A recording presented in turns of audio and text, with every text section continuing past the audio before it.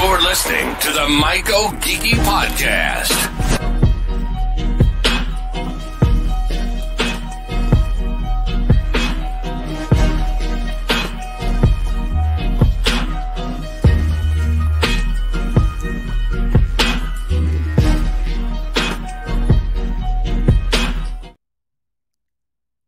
What's up, guys? Where we at? I forgot. I've been out of town. It's crazy. Oh, yeah. We're at the Myco Geeky Podcast. It's Monday night. Myco Monday nights, as I started calling them a couple days ago. Let's do this. 90 told me, he said Monday nights is new Saturday night. So we're doing it. And then Tuesday night's going to be the new Saturday night or the new Friday night. And anyway, we're going to make Mondays and Tuesdays a lot of fun. So welcome. You know, we like to go deep so you guys can level up your at-home mycology game. I'm your host, Myco Geeky, and we're all the way live. Like, hi guys, I'm right here right now in my basement. My wife's packing for a trip, and my kids hopefully are asleep directly above me. And we're going to talk some mushrooms tonight. So here's the idea. You know, everybody wants a flow hood, everybody wants a sterilizer, everybody wants a pressure cooker, everybody wants all the things. And all the things are great and you need all the things. But sometimes you can't buy all the things right away. Sometimes it takes a while. Sometimes you don't even know if you want all the things yet. So, you know, Lo-Tek, that's what we're talking about tonight. We're going to talk about low-tech ways to achieve actual mushroom cultivation in your home. And we're going to talk to some guys who definitely know how to do it. My buddy 90 has, you know, built a brand around good old-fashioned Uncle Ben's, and we're going to talk in depth about that and about him and his journey and how he got where he got doing what he does. And then we're going to have on Shay of Microdex Mushrooms. He was on before, telling his story. He's a guy who enjoyed the medicinal benefits of lion's mane and some other medicinal mushrooms, and was so affected by the change that he felt from ingesting these medicinal mushrooms that he became an absolutely impassioned mushroom cultivator. And he's got some interesting changes to his life more recently. We're going to talk about those, and he is going to do some low-tech oven tech and inoculation live on the stream here tonight, so that should be a lot of fun. Anyway, thank you guys for being here. I know you guys have been bugging me about doing a real live, so here we are. Hopefully I don't screw up, guys. Before we move on, I want to shout out all my Discord mods. Thank you very much, guys. Hopefully some of you guys are in the chit chat. Yeah. Whoops, technical glitch there. Like I said, we're live. So yeah, you guys keep the Discord going. We had a guy this week. He made a comment in the Discord. He said somebody asked a question, and the guy's response was, "Well, I'll answer that question for you, because in this Discord, nobody helps anybody. Nobody answers any questions." We were like, "What?" I mean, that's like what we're doing all day. But anyway, to that guy, I'm sorry you feel that way. We spent a lot of time out of literally every one of our days trying to help newbies out. But I do want to highlight that as the Discord grows, you know, there are more and more questions. It does get harder and harder to hit every single question. It becomes important to know how to use Discord, which is primarily a chat application.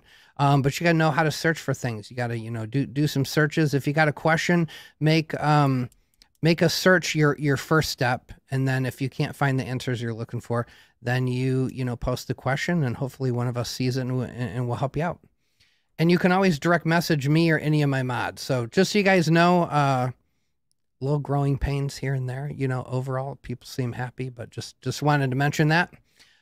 Also, quick shout out to my 70 some Patreon supporters. I really appreciate you guys.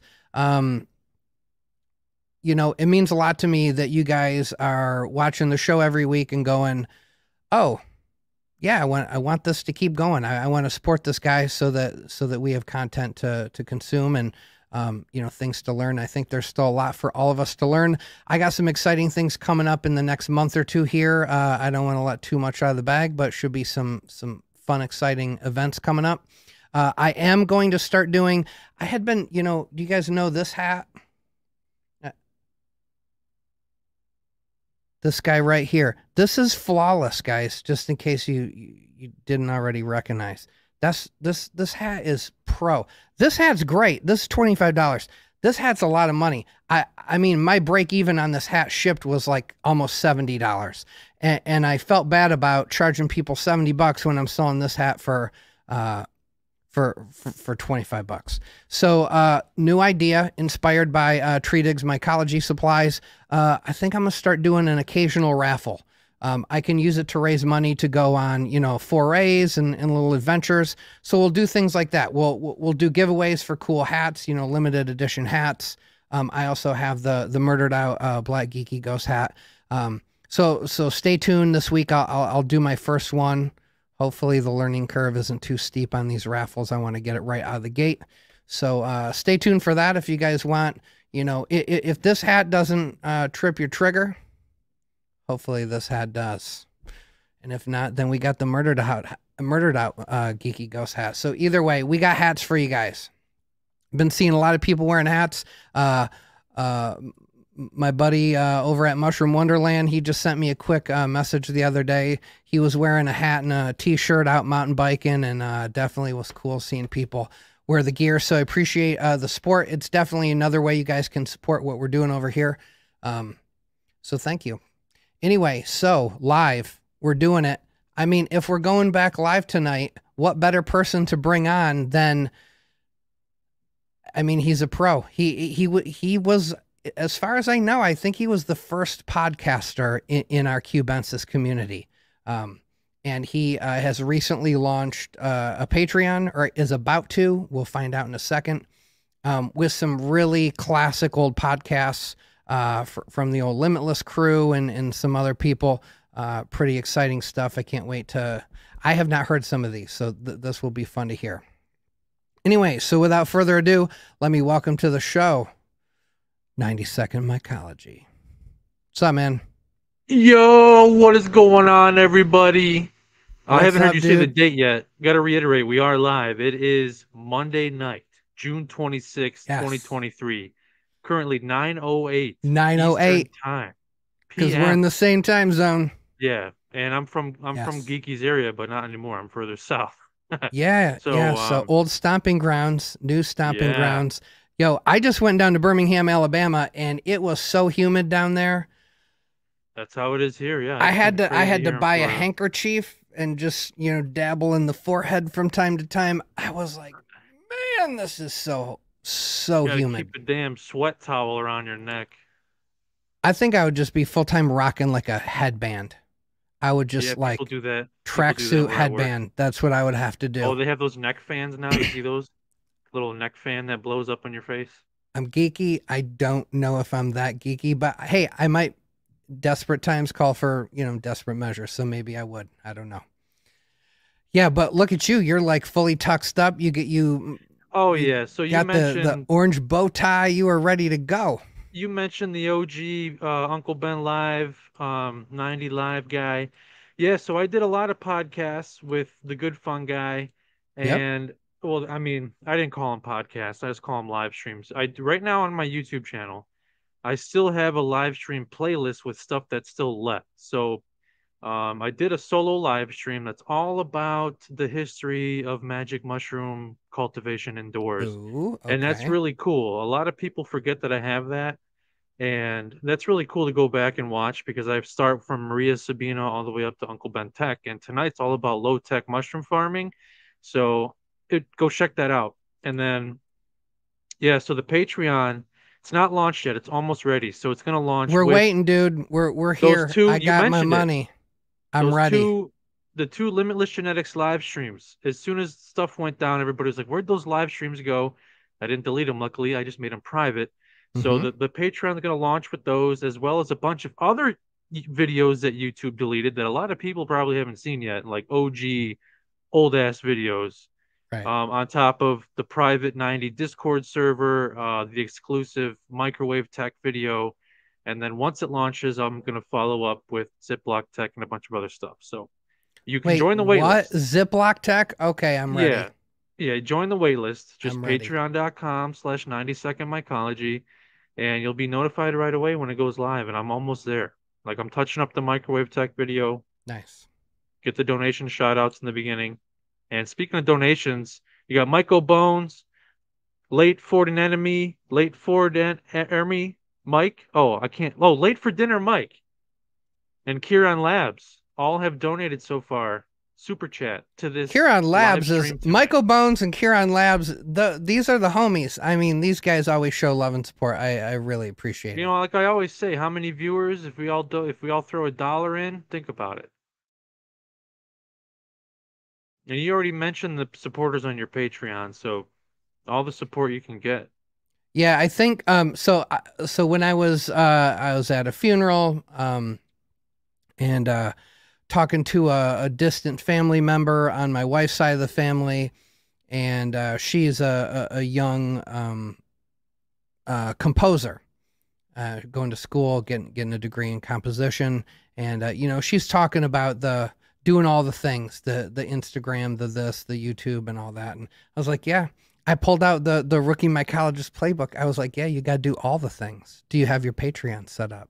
Do you have your Shopify channel set up? Do you have merch yet? And she's like, merch? I go, oh yes, you got to have merch. You do. Got to have it. Here's why. Because if you're doing something cool and somebody thinks you're doing something cool, they want to support you. I mean, that's the new culture, right? I mean, that's when you follow people, you follow them because you dig them.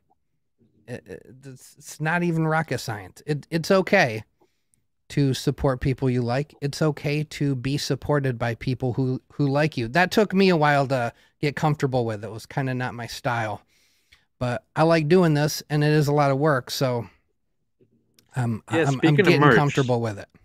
You're talking about your hat, and I always forget to bring this up. The hat, everybody wanted this hat since the beginning of my live streams. So, God, when did I start those? It was like early 2021 during COVID and the furlough and stuff. But yeah, I finally found a way. It's going to happen. Patreon supporters will get access to it first. So I'm working on this too. And then I'm going to redesign all my merch because it's due for an overhaul. But yeah, she's got to get set up on everything. Like we learned. We had the rookie mycologist on the one night. Yes. Yeah. Yeah, he knew what to do from the beginning. He does. Lessons learned.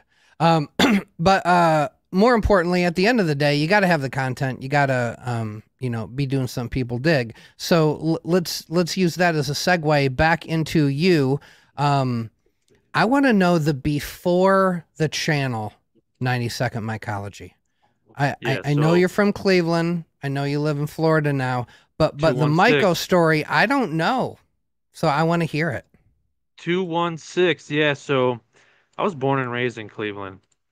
And once I hit my late teens, like 17, 18, 19, I remember just becoming so interested in psychedelics. Like I smoked weed way before I even had my first beer. So that was kind of like the gateway just into like psychedelics. And I brought this up before. I used the Halo games as like a timeline in my head because I played a lot of Halo when I was younger. Okay. So I think it was 2014, 2015 where I bit the bullet and I'm like, you can't just lay acid in your kitchen, but you can grow mushrooms and weed. So I came across those old Roger Rabbit, Mark R. Keith videos, the low quality versions on YouTube, where you do the PF tech with no pressure cooker. And at that time, I went through the whole process, but no shotgun fruiting chamber. You just do the classic in vitro with a Ziploc bag on top. Mm-hmm. And that was like the first ever flush back then. I was like, holy shit, I did it. Oh my God, it's not even that hard to grow mushrooms.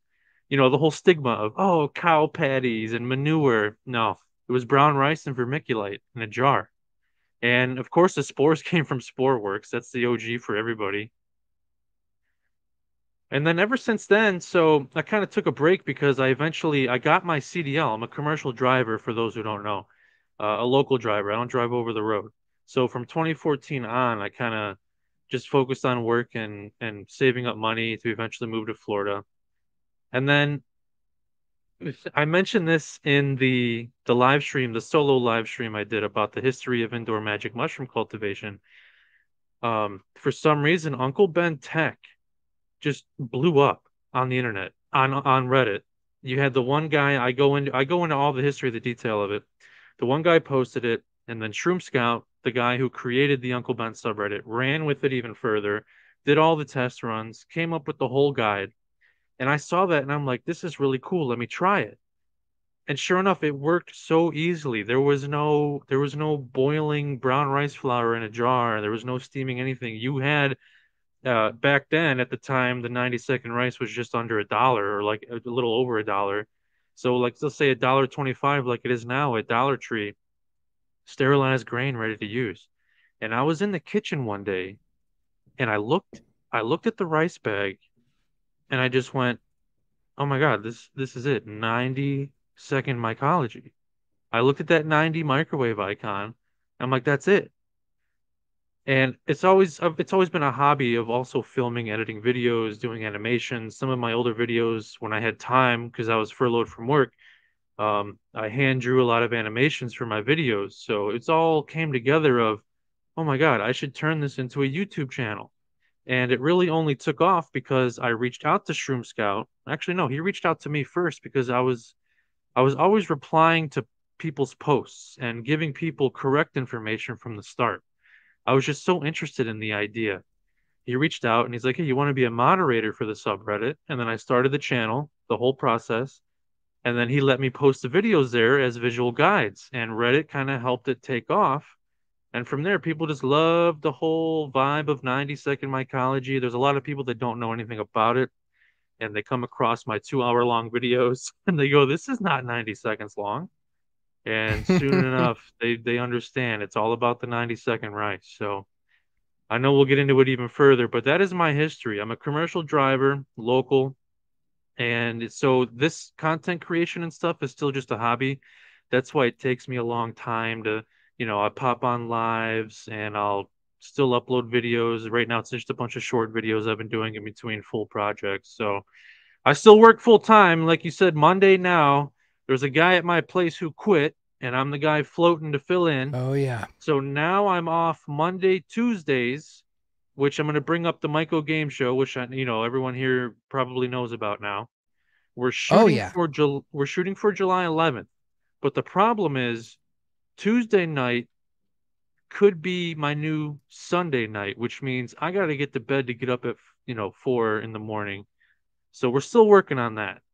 I might go back to Tuesday, Wednesday off. That's why Tuesday nights were my Saturday. It's a whole thing. When you have a bid schedule and a union job, you don't have a regular weekend. Your weekend is just whenever your 2 days off are. So it's Yeah. just a whole thing.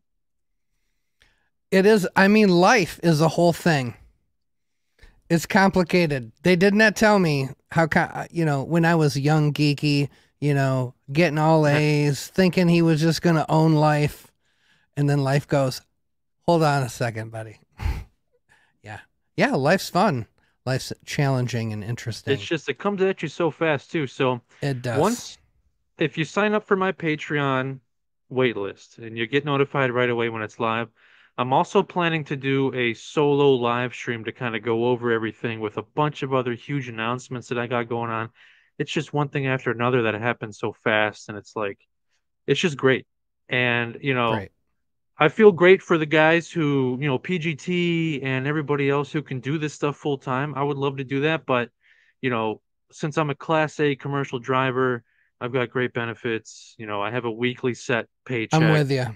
and I'm home I every got the night. kids. I need the benefits. Yeah.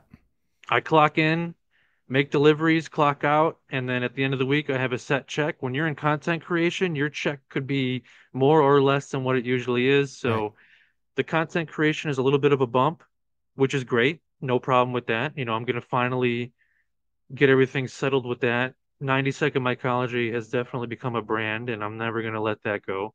And people have come You to love can't. me as 90, which if people don't know, by the way, I've brought this up before. It's not a secret. My real name is Frank. So if I people want to didn't call know me that, 90, Frank. I will. people Okay. want to call me 90, people want to call me Frank. Um, that's also how I got my Reddit username. People might know me Lit Logistics. It's just because I'm a driver, and I Nice. was, I'm lit all the time in a good way. I don't drive lit. I don't do that. So you know what I'm trying to say. I was But like, that's wait some of a the minute. history. No, that's some of Nice. the history.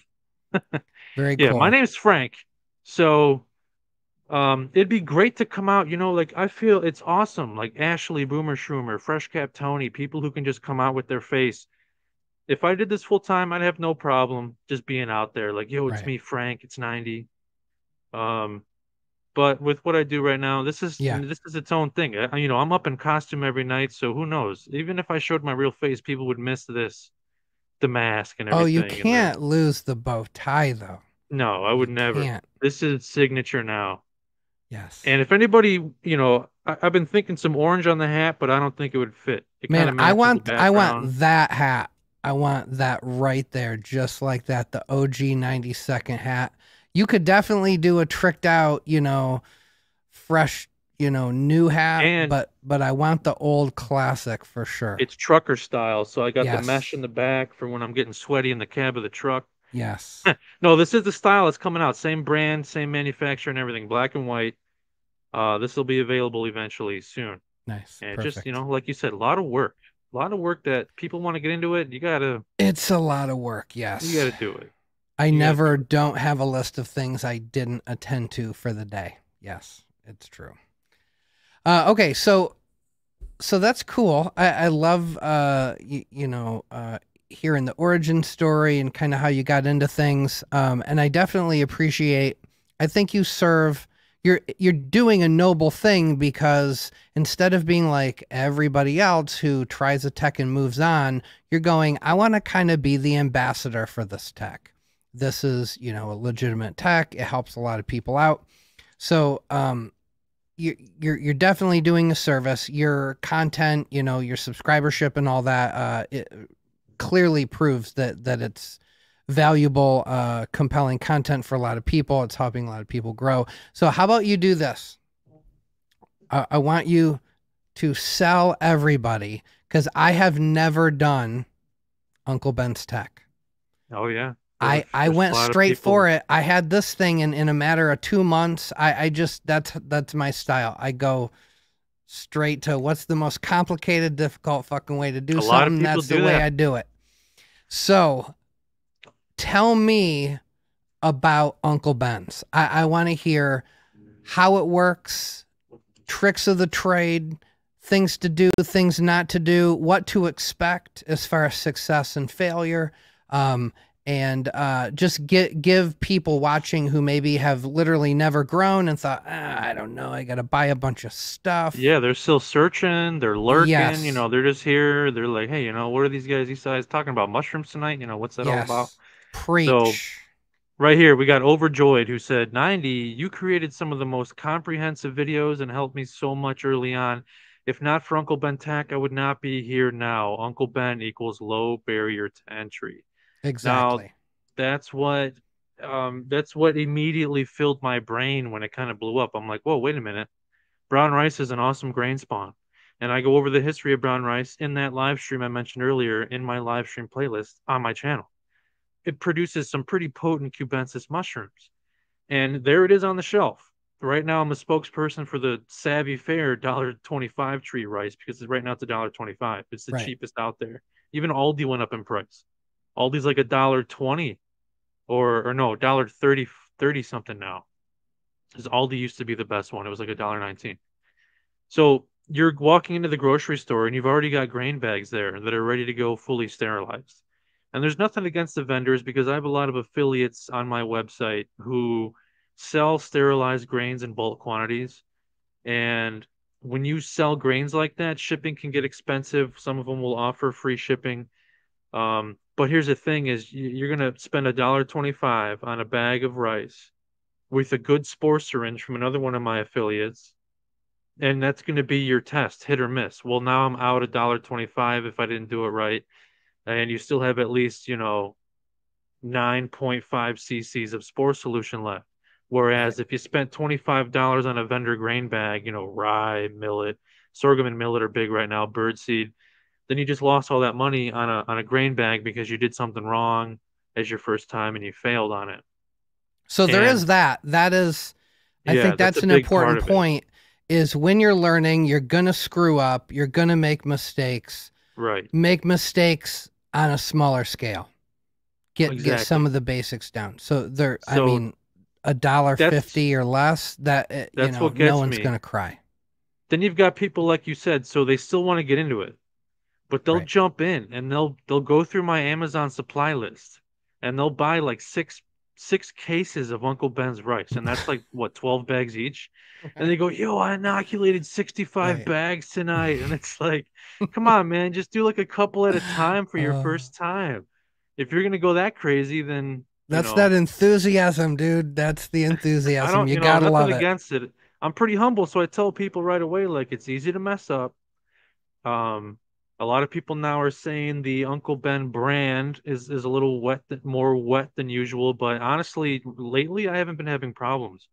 I've been doing the hole punch gas exchange method for people who are familiar with the technique. 2 hole punches through the packaging, so that's like 4 holes technically. And paper tape, good to go, even with a spore syringe. Because people go, oh, this guy's using LC. That's why it's worked so well. But no, I stick to spores and the 90-second rice, especially for the brand for beginners, because part of it is like I enjoy teaching people how easy it really is. And for some people, this becomes like their medicine. And I Right. get so many messages of people like, Randy, oh my God, you changed my life. Now I can do this and I can do that thanks to you. And I mentioned to you backstage earlier, I saw the Reddit post of somebody in the Uncle Ben subreddit who started with Uncle Ben, and now they've just simply moved on to giving their grains a steam bath. So they're still prepping their own grains, no pressure cooker style, like I have videos on my channel about. So that's their stepping stone. And really, like Uncle Ben can be the gateway for people. And so, like we mentioned also earlier backstage, is people ask me all the time, like, yo, 90, why haven't you moved on from Uncle Ben? Like, what are you doing? And I'm like, dude, look at my name. 92nd Mycology. I'm not just going to move Right. on and teach people something completely different. I have an advanced cultivation playlist for people who want to learn how to use pressure cookers, unicorn bags, because it has its place. But 90 as a brand is all about pre-sterilized 90-second rice right there in the grocery store aisle. And little do they know you're buying 10 bags of rice, isopropyl alcohol, a shoebox, and they're just Right. they don't care what you're doing with that. They just go, man, you really like this brown rice? And just say, yeah, I love meal prep, and it makes it a million times easier. I think it's funny that someone assumed that the person at the dollar store had enough care and concern to actually ask you what you were going to do with all the There's things you bought. people, I have there's never, people, dude, I show up with 2 of the little, hand baskets full of isopropyl at the dollar store. I have never had them once go, what do you do with all this? Never. I get my stuff online mostly, but before COVID, it was questionable. Like, what are you doing with all this ISO? But now you kind of blend in, and there's just people that want to make small talk, like, wow, you really like That's this true. rice, don't you? And I'm like, it's so simple and easy. And Yep, I then, bought you out. it happens too, because say I run out of the loose cocoa coir I like to use, 𝐥𝐤𝐤 loose reptile substrate. Mm-hmm. I'll have to run to the pet store and get some. And they're like, oh, what kind of reptile do you have? And depending on what mood I'm in, I'll just say, no, I use it to grow mushrooms, and then just leave it at that. And they go, what? Oh, tell me more. Like, no, I got to go. Bye. Sorry. I like that. Mysterious. And then you Yeah. come back the next time and they go, hey, mushroom guy, what are you Yeah. doing? I have to start printing out my business cards with the QR code. Hey, check me out on YouTube. There you go. Yeah, I think this day and age, man, at the place I get grain from, I've been doing popcorn lately, but the feed store I used to get grain from, they would ask me, oh, is this for chickens? And I go, no, growing Yeah, that mushrooms. too. Just growing Yep. mushrooms. You say growing Like, mushrooms. damn. If they say what kind, guys, it's your choice. You can tell them the truth or you can lie. Lion's It mane, doesn't that's real matter. popular. Lion's mane is blowing up right now. Yeah, I mean, there's so many mushrooms. My mother-in-law finally figured out I'm growing mushrooms, and she's like, "Oh, what do you grow?" Oh, we were down at this funeral, and one of the other people, Oh. she brought it up. Oh yeah, Geeky grows mushrooms, and the first thing out of this distant cousin's mouth is, "Oh, what kind of mushrooms? Medicinal?" And I was like, "Yeah, all kinds. Yeah, I've grown everything." And just leave it at that. I mean, it doesn't have to be too complicated. There's people, well, we bring it up a lot. So, like, there's two types of people. Just like smokers, if you say, "Hey, do you smoke?" There's people that say no, or they go, "Smoke what?" So people Right. who know about mushrooms, they go, "Oh, what kind of mushrooms?" Yeah. And they'll know right away. What kind of mushrooms? Tell me when the good ones are ready. Yeah. That's your hint. Oh yeah, at work, one of my triage questions is, do you smoke?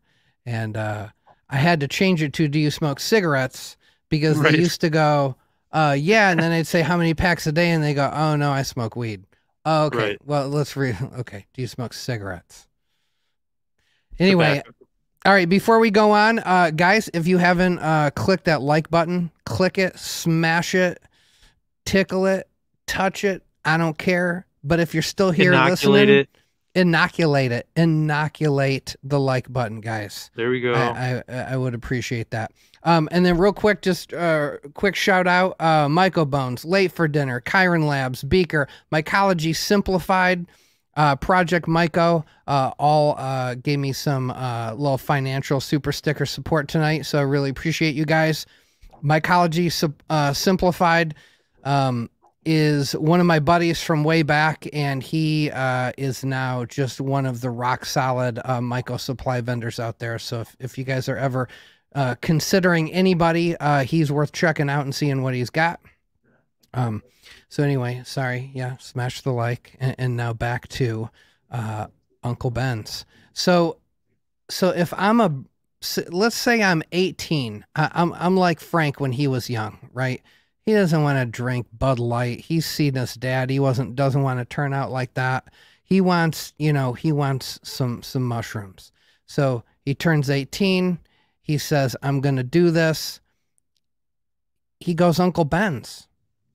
Or if you are just, like me 3 years ago, didn't grow mushrooms, never thought about growing mushrooms, and then read an article that says people are using magic mushrooms to, treat these mental health issues and problems, and you want to give it a go. I mean, that's not a bad first choice. PF Tech is often regarded as a great first step. I think maybe Uncle Ben's is the first step. That might be my That first gateway. go-to. That's the gateway, in my opinion. People should start with the brown rice. Sure, it's so much easier to buy a grain bag with a filter patch, for $20, and then you shoot the whole spore syringe into it, and then the spores just don't take off because it's stupid rye berries or Tractor Supply oats that, Right. they didn't prepare right. But no, luckily, Yep. my parents never drank alcohol. I didn't grow up around alcohol. It was so weird. Like, it was just like a little hippie family. And I'm lucky for that. Until I got my CDL, then I drank a little more because drivers, unfortunately, we get randomly tested federally, but they don't test for mushrooms or other Nope. psychedelics. That doesn't mean I'm doing them. Yep. Literally at work, one day we were talking to this med student who was, we're talking about psychedelics and using it because he wanted to be a psychiatrist, and was talking with one of the other docs, and I was like, let's go on the computer. Let's see if you can possibly order a test for psilocybin. And she was like, okay. So she's all like looking and everything. She's like, nope. I couldn't even order it if I wanted to. And they do the same for, we lost 90. They do the same for, they will random drug test people, at work. They love to do it after you go on vacation, for marijuana usually. But yeah, no psilocybin. That's a very expensive, very problematic test. Yeah. So Same with hair testing. There's a lot yeah, of over-the-road trucking companies that will test your hair because they've got the money for it. Otherwise, standard DOT urine test, basic 5 trucks. weed is just the number one. It's weed, cocaine, PCP, Yeah. cocaine. I already said cocaine, opiates, and amphetamines. Basic Cocaine. five. Yeah. Yeah. Yeah. I mean, realistically, I don't know, man. I feel like, is anyone just tripping balls and going to work? I don't think Well, yeah, right that's here. really a So concern. you just said that. We've got Thai guy grows high. Said I carry fake pee in my armpit at work. Yeah. Man, I don't have the balls to do that. I'd be too nervous if I got pulled for a random. Then I've got expired quick fix somewhere, and it's just, you know, it's just better. Just don't do it. Don't smoke. I wish I could, but Yeah. Hey, I don't know, man. I've lately, if you're hitting a one hitter and it puts you in a good mood, I'm probably not even mad at you, to be honest. yeah, that's Yeah, all it is. When you drive a truck, you can go off duty and slam a 24 pack and almost kill yourself from alcohol poisoning yeah, and be good to go if you drank, within 8 or 12 hours before your next shift. But right, you clock out and do the one hitter, and it's in your system like 25 days later on a random. Oh, you lose your right. job and Yeah, your license, and it's just not worth it. I agree. I mean, it does pose. One of the doctors I'm friends with, we are not politically aligned at all, but we get in some good, interesting conversations, and it is a fair thing. I mean, if you're just completely blasted on marijuana, it obviously does impair your driving ability to some degree. So, but how do you test for that? I don't know. It's pretty Yeah, they're trying complicated. to come out with like weed breathalyzers and stuff. And you want to know what, 90? At the end of the day, it's not going to matter because in the next 5 to 10 years, all the cars are going to drive us everywhere anyway. Right. Same It's with not the going to truck. matter. All Yeah. the shit's Oh, gonna get yeah, delivered. It's just gonna teleport. Yeah, it it's does. just gonna pop up. Yeah. It's like this. There was a Netflix special, some Asian stand-up comic. I forget this guy's name, but he's ridiculously funny. He was like talking about people with their Amazon Primes, and like he's like they don't want next day Prime. They want Prime now, like right now. I want to think about it, and I want it to just fall from the sky in my hand. And I'm like, bro, it's gonna happen. It's gonna be real Aren't close to they? that Where real they, soon. they started those drone deliveries somewhere, and then that like kind of Yeah. where's I didn't hear any more about it. Oh, I mean, that's going to be the drones, the robotics, the self-driving cars, self-driving trucks. That's all. I mean, that's all happening. Absolutely happening. Anyway, okay, sorry, we got on Yeah, a total tangent there about drugs. the We all love drugs drugs. and logistics and all that good stuff. That's right. Um, so I go to the store. By the way, I brought back. My wife got me a new Hawaiian t-shirt, guys, or Hawaiian shirt. Had to rep it tonight. Feeling very summery out here in northeastern Ohio. Not quite as summery as Birmingham, Alabama, but pretty close. Anyway, so I go buy a bag of Uncle Ben's, and it's ready to go because if I'm going to eat it for rice, all I do is microwave it, and it's good. So it's hydrated, but Oh, it's here's the not. thing. I gotta Go cut you off right there do because it. everybody always asks. The number one question, it's become like a meme in the 90 community, is like, do we have to cook the rice? There's people that legitimately have that question. Do we You have to don't, cook the right? rice? It's called ready rice because you Yeah. can literally, it's ready to eat and inoculate off the store shelf. The 90 seconds is to just warm it up so you're not eating cold rice, you know? Yeah. So the rice is pre-cooked, ready rice, And good to sterile go. in the It's bag. hydrated, sterile, just like any other canned or packaged food. That's the good part about it. It's ready to go. Mm-hmm. And then there's people, there's the real stoners out there who buy the dried packs of rice and legitimately try to inoculate it, thinking, "Oh, this was the right one, right?" And it Right. turns out, "Oh, I was high as hell. I didn't realize it. Ha ha." But it's true. People, you don't have to cook the rice unless you're sticking with the video I uploaded called the Lazy Boy Tech, where I show you how to turn your brown rice, dry brown rice, just no soak, no simmer, no pressure cooker brown rice prep. Right into the jar with water, steam bathe it, and then it's good to go once it cools off. Now, when you do no soak, no simmer grains, as I'm talking about it, the hot shake when the cycle's done is the key part with every grain. Everyone's going to tell you that. You can't just let it sit, or You bottom's can't. going to be mush, top's going to be dry. It's not going to work. Yep. Okay, so But, now I got a question. yeah. So, okay, so we don't have to cook it. It's fully hydrated. It's sterilized. I mean, the assumption is it's essentially sterilized. My guess, you can tell me your thoughts on this. So let's say I knock up 10 bags. I got an LC syringe. What am I using? Half a cc, 1 cc? What are you using? Yeah, so here's the thing. Even if it's a good LC syringe, you don't want to throw off the moisture content of your Right. grains too much. So I always say to shoot for half of a cc on that little Yeah. needle. Up to 1 cc. I've done 1 cc of spore solution. It's been okay. If you go over that, you can end up with too much moisture pooling at the bottom of the rice bags, and then that'll take over before the mycelium can actually take over. So just stick with 0.5 to 0.75 up to 1 cc. You'll see people that go, oh, I Okay. squirted 5 cc's, I was fine. Okay, that's good. I wouldn't Seems a lot. suggest that, Yeah. even with a good liquid culture syringe. Yeah. Yeah, I find it's better. You really, even when you're doing regular quart jars, I just knocked a bunch up, and most of them I got it all right. But my goal is always to get it so that it drips down the side and doesn't quite make it to the bottom. And I had one, I just didn't quite get my pressure right, and I had a little pool at the bottom, so I shook that one up. But so that using that logic, I was thinking, yeah, if these are fully hydrated grain, which they're not like 60% hydrated, that's fully hydrated rice, you probably want to err on the side of using a little bit too little rather than too much.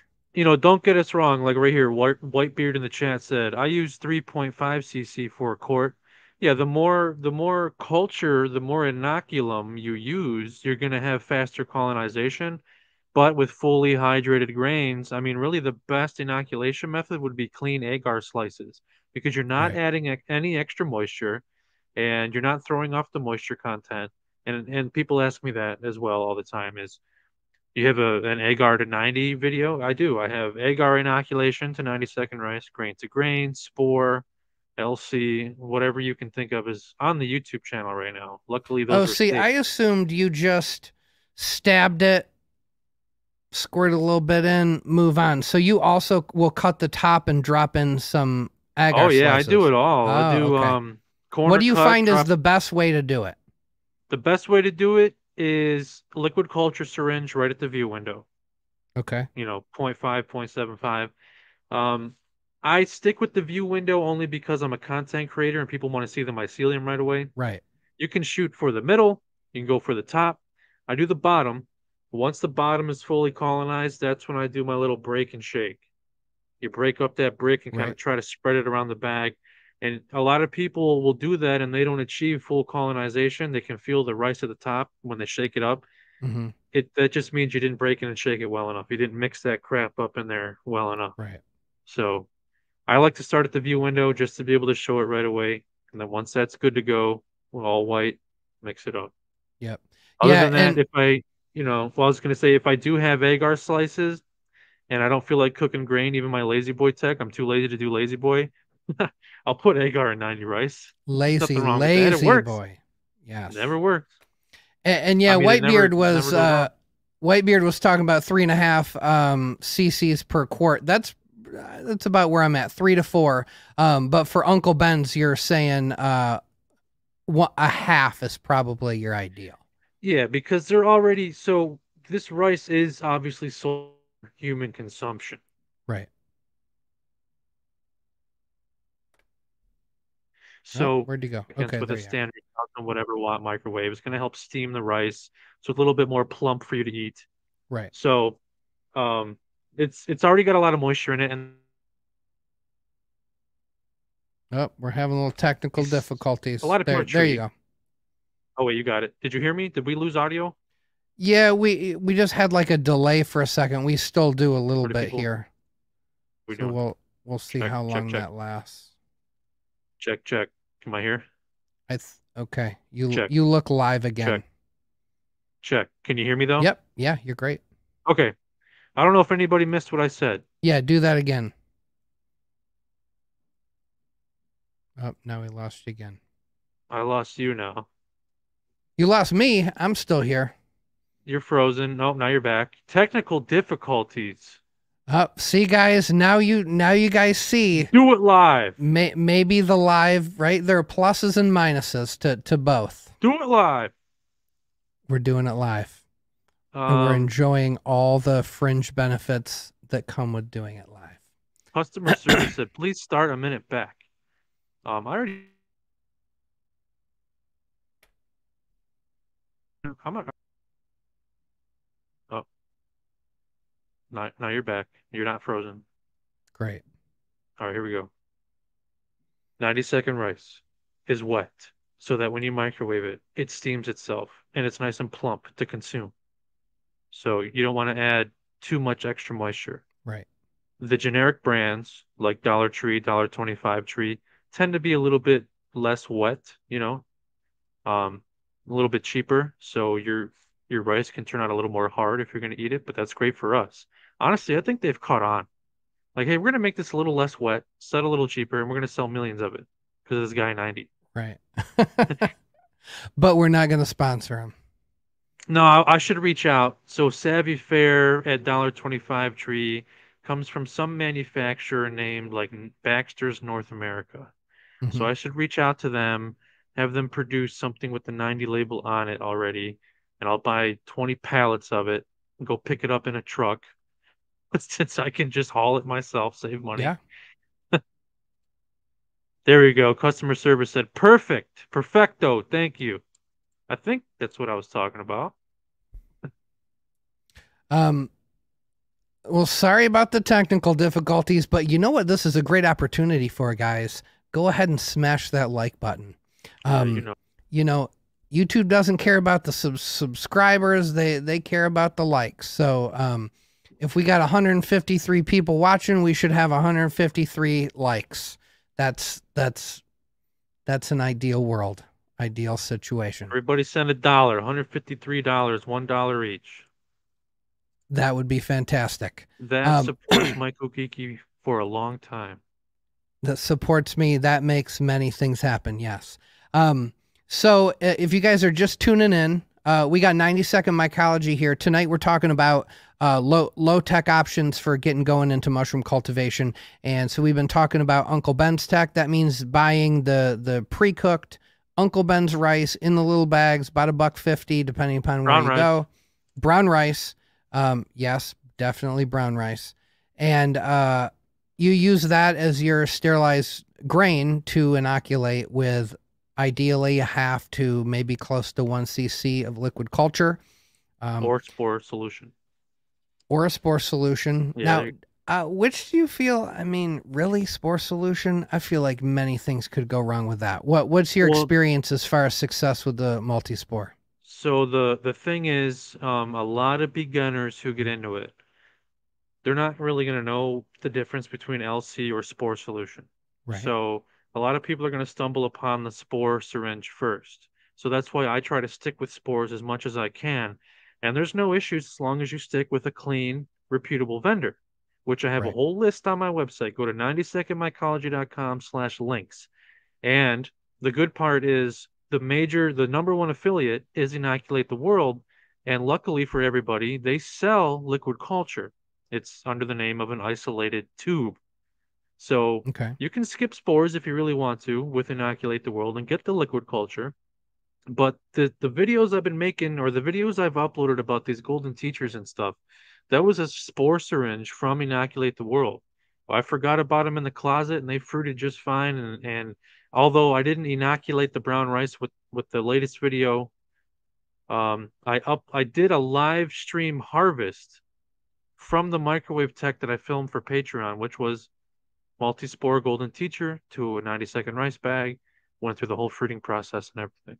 So my experience is, if you've got a bad syringe, there's a lot of like crappy Reddit vendors who literally just sell toilet water with black flakes in it and say, oh yeah, it's whatever, some crazy strain, albino penis envy, because a noob isn't going to know any difference. Sadly, they don't. Yeah, unfortunately. And they get the fecal flake syringes. Yeah. You don't want fecal flakes. You don't. You think you But as do, long but as you don't. you got a clean source, then you've got nothing to worry about whether it's spores or liquid culture. I prefer LC just like the next guy or girl or they or them.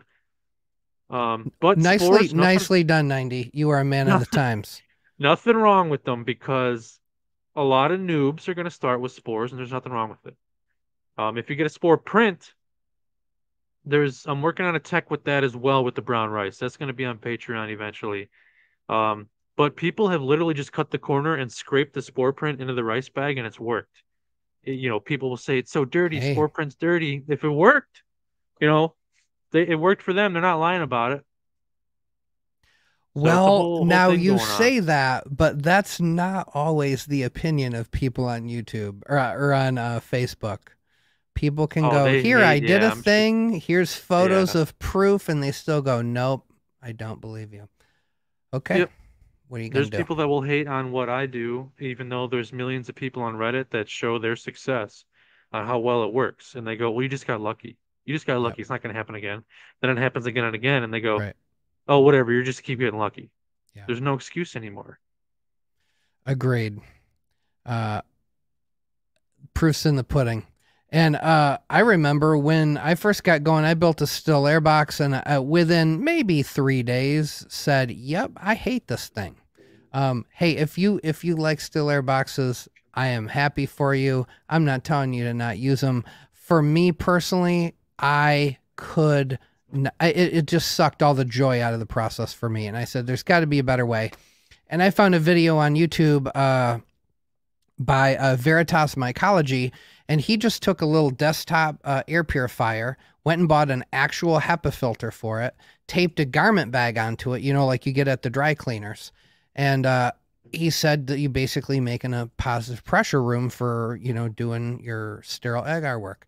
So I went and bought one and built it, and it worked flawlessly. Before I got this I got lucky. The flow hood I got off eBay for like $280 shipped to my door. I just had to, it was wired for 240 volts. And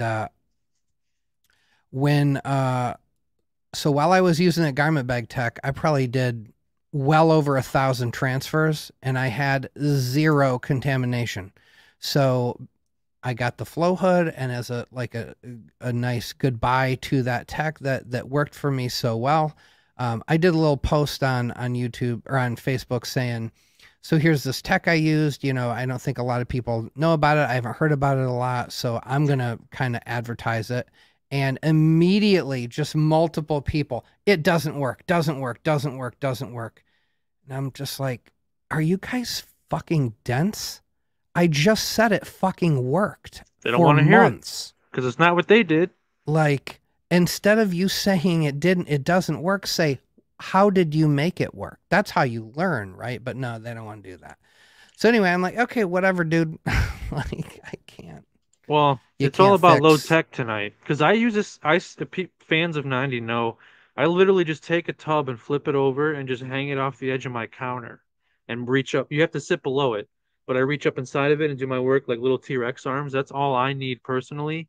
And it's Lo-Tek. And right. People who have figured it out love it. They go, yeah, I sit below it just like I say. And you can reach up in there and do your work. There's people that try to like sit above it. And of course it's not going to work. Then they get all upset. Right. Oh, it doesn't work. Don't do it.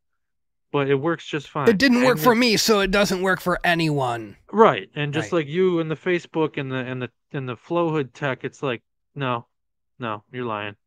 So, yeah, it's all about Lo-Tek for me. Nope. I have a pressure cooker, obviously. I mentioned the advanced cultivation playlist I have. So personal projects, I'll still pressure cook stuff. And Miss 90, she hates the smell of oats and birdseed. Yeah. And so do I. It just fills the air. Miss Geeky also hates those smells. It smells like shit. Popcorn's great. Every time I cook popcorn, they end up having movie night and they just pop their own microwave popcorn. So it inspires good things. The popcorn does. Yeah. But yeah, Walmart birdseed under pressure smells like shit. Yeah. Okay, so half cc. You can also cut it open. Now, obviously, if you're cutting it open, you're, running a little increased risk of contamination, I have to assume. Now, once you cut it open and drop in an agar chunk, how are you sealing it? Are you just folding it and like using a clip, or what are you doing? Yeah, so it's what we do with the 90-second rice. Paper tape is an essential supply. I have a supply store at 90secondmycology.com Yep. supplies. It's just an Amazon store front. Just, well, it's not, you know what I'm trying to say. I'm an Amazon associate Yeah, it's like affiliate. the affiliate Yeah, to just an yeah. affiliate. Yeah. Everything you need, and I use the same supplies. Otherwise, I wouldn't have been listing them there. So it's paper tape. What I'll do is, you know what? Why don't I go get a bag of 90-second rice real quick? I don't have any that Okay, are guys, ready, special but guest I'll be right back. appearance. I'll be right Live and back. in You get, person, an actual bag of Uncle Ben's yeah. rice. Stay Let me, tuned. Hold on. I will be right back. Cool, man. All right, guys. Well, while he's doing that, I'm gonna pull him off, and we're gonna take a minute to. We're gonna revisit my mission statement in case you guys forgot what we're all about here. Educate and inspire mushroom cultivators and enthusiasts on the art and science of mushroom cultivation, while delving into the medicinal, therapeutic, and societal aspects of mushrooms, including discussions on integration therapy, spirituality, and the decriminalization movement. And I've talked to a few people who have been, they just went to the MAPS conference. I'm going to have them on here in the next couple weeks to talk about how exciting and fun that was and what their big takeaway was from that. We're also going to be doing more and more about the decriminalization movement, figure out how we can organize and get people together to sort of work together to make those efforts happen in more places. So, you know, we're broadening the scope here, not just growing mushrooms, although that's always going to be the favorite. Don't forget, in just a little bit, we're going to have Shay of Microdex Mushrooms back on the show, and he's going to be doing some. He's in the kitchen ready to go. I'm seeing him off in the green room right now. He's ready to rock and roll. We're gonna see. Speaking of Lo-Tek, we're gonna do oven tech. It's pretty much a flawless tech from my understanding and the logic of how I understand it. I think there's a lot of people who should be considering this tech. So we're gonna get to see it anyway. But without further ado, let's bring back 90 and his special guest. I'm back. All right, so You are back. I had to make sure I found the right one for this occasion. I have for some show and tell here. Yes. A vintage September 2020 Uncle Ben's bright orange bag expires September of 2020. Oh, you brought out the old hot shit, dude. I've Oh got two of these. gosh. They're collector's items now. You can't find this anywhere else but the 90-second Mycology kitchen, maybe That's eBay. amazing. Expiration date is right here. No mold, still sealed, good to go. Looking good. But anyway, so what I was saying was the first step that I do is you always just get the rice pushed down, just like to the Ready Rice logo on these bags. Like this Okay. is really all you need up here. Like what, 2-3 inches for gas exchange up here. Okay. And what I do for an agar inoculation is I do a corner cut. You just cut the Oh, corner, okay. and it's enough to kind of squeeze the bag, make like a little teapot spout, and then you just cut your agar wedges to fit in the slit that you made. And then what I do is have the paper tape ready as well, just like pieces on the side. And then if people don't know, I also made a 60-second pasta tech with pasta that comes like this that you microwave. And I taught you how to tape the corner so that you do not end up sealing the bag, because you can easily cut the corner, paper tape it, and actually accidentally end up sealing it. So that's why I've Oh, moved on to a hole punch. But with agar, you can't get around that. You still need to cut the bag and drop a slice in there. So the paper tape goes on the packaging and you kind of seal it under the slit, but just don't crimp the top of the tape. It's hard to explain without having a cut corner. But if you want to see what I'm talking about, go find my pasta tech video. And the paper tape, just don't crimp it and seal it against itself. And that bag, it'll be able to breathe and colonize. What I like to do is let it sit. You're not going to see anything right away, obviously. right. Let it sit until you can feel it. You'll feel the mycelium. Then I'll break it up, do the break and shake, make sure I get some Oh, mycelium to the bottom and all of that. So I've got an agar inoculation video as well that I mentioned, if you haven't seen it or anybody out there that's curious. Grain to grain works the same way. I'll have a colonized Uncle Ben bag, and that one I'll have to actually cut a bigger corner Right. slit, obviously, to reach in there and grab some grain. But the receiving bag, same thing, cut it like an agar inoculation and drop the colonized grain in there, paper tape the corner so it's not sealed on itself, and then that's good to go. So Nice. you're not just one of the videos I'm working on for Patreon is no agar, no flow hood, no nothing, cloning, spore print. There's so many other applications for 90-second rice that people just don't realize is out there. And sure, I could give it away now, but there's no fun in that. There's no Make us anticipation. wait. Make Yeah, us why would I wait, do dude. that? And I'm Yes. not about to give the surprise away. So just to keep the anticipation up there. Low tech, beginner friendly. You don't always need agar for every single little thing that you're going to do. Oh, syringe Right. testing, LC testing, no agar. It's all going to fall under the same video. So there's a little 90-second rice lesson for you. Nice. Cool, man. Well, I mean, I think I'm going to have to just do it and have that experience. I do feel a little left out. I want to see what it's all about. I'm not going to lie. Every once in a while, I don't have grain ready to go, but I sure could just have a little case of 90-second rice sitting there just calling my name. So I think I'm going to give it a try. I think that will be fun. And for those of you guys watching, tonight's all about low-tech techniques, things that are not hugely expensive, things that are simple. And the genius of Uncle Ben's tech is that you have, because this is, pre-cooked rice ready to eat. It's fully hydrated. It's not damp or soggy, though. It's just, kind of perfectly hydrated. You can inoculate that with a little liquid culture or a multi-spore syringe. And as 90s pointed out, there's even a little view window. You can kind of keep an eye on things. And if you follow his texts, go to his YouTube channel, watch his stuff. Keep an eye out for his Patreon. He's going to have a lot of other top secret, but soon not to be so secret texts that you can use Keeping this for. people on the edge because they want to see what the hell I've been up to. Yes. With the YouTube problems, even you've had some of these podcasts demonetized and strike. That's getting so stupid that I had to just bite the bullet, put my content behind a paywall. You got to do it. Because people love the vibe. They'll pay for 90 videos, and people can still donate directly, 90secondmycology.com/donate, and I'm still grabbing your donations as shout outs in front of all the new 90 videos coming out. So, and soon I'll be adding the Patreon patron shout outs to those as well. Perfect. Because I enjoy teaching people. I enjoy, having my efforts recognized, and everyone's going to have haters, but hopefully if it's less than 90 haters, nothing wrong with that. I mean, in the grand scheme of things, I look at it as I got maybe 5 or 6 that really, really seem to dislike me. I'm like, wow, I'm doing great. I got a small little faction of dissidents, and everybody else seems to be digging Myco Monday night. I'm a happy guy. It's all good.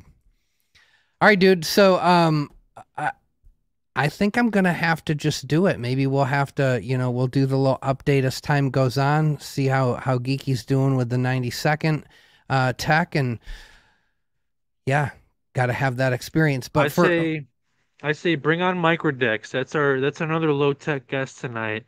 Yep, we're about to bring him on. And also get some 90-second rice in that kitchen, because the kitchen is where all the mycology happens for us. Low tech, there's the lab. The kitchen is the lab when you're low tech, and there's nothing wrong with that. Yep.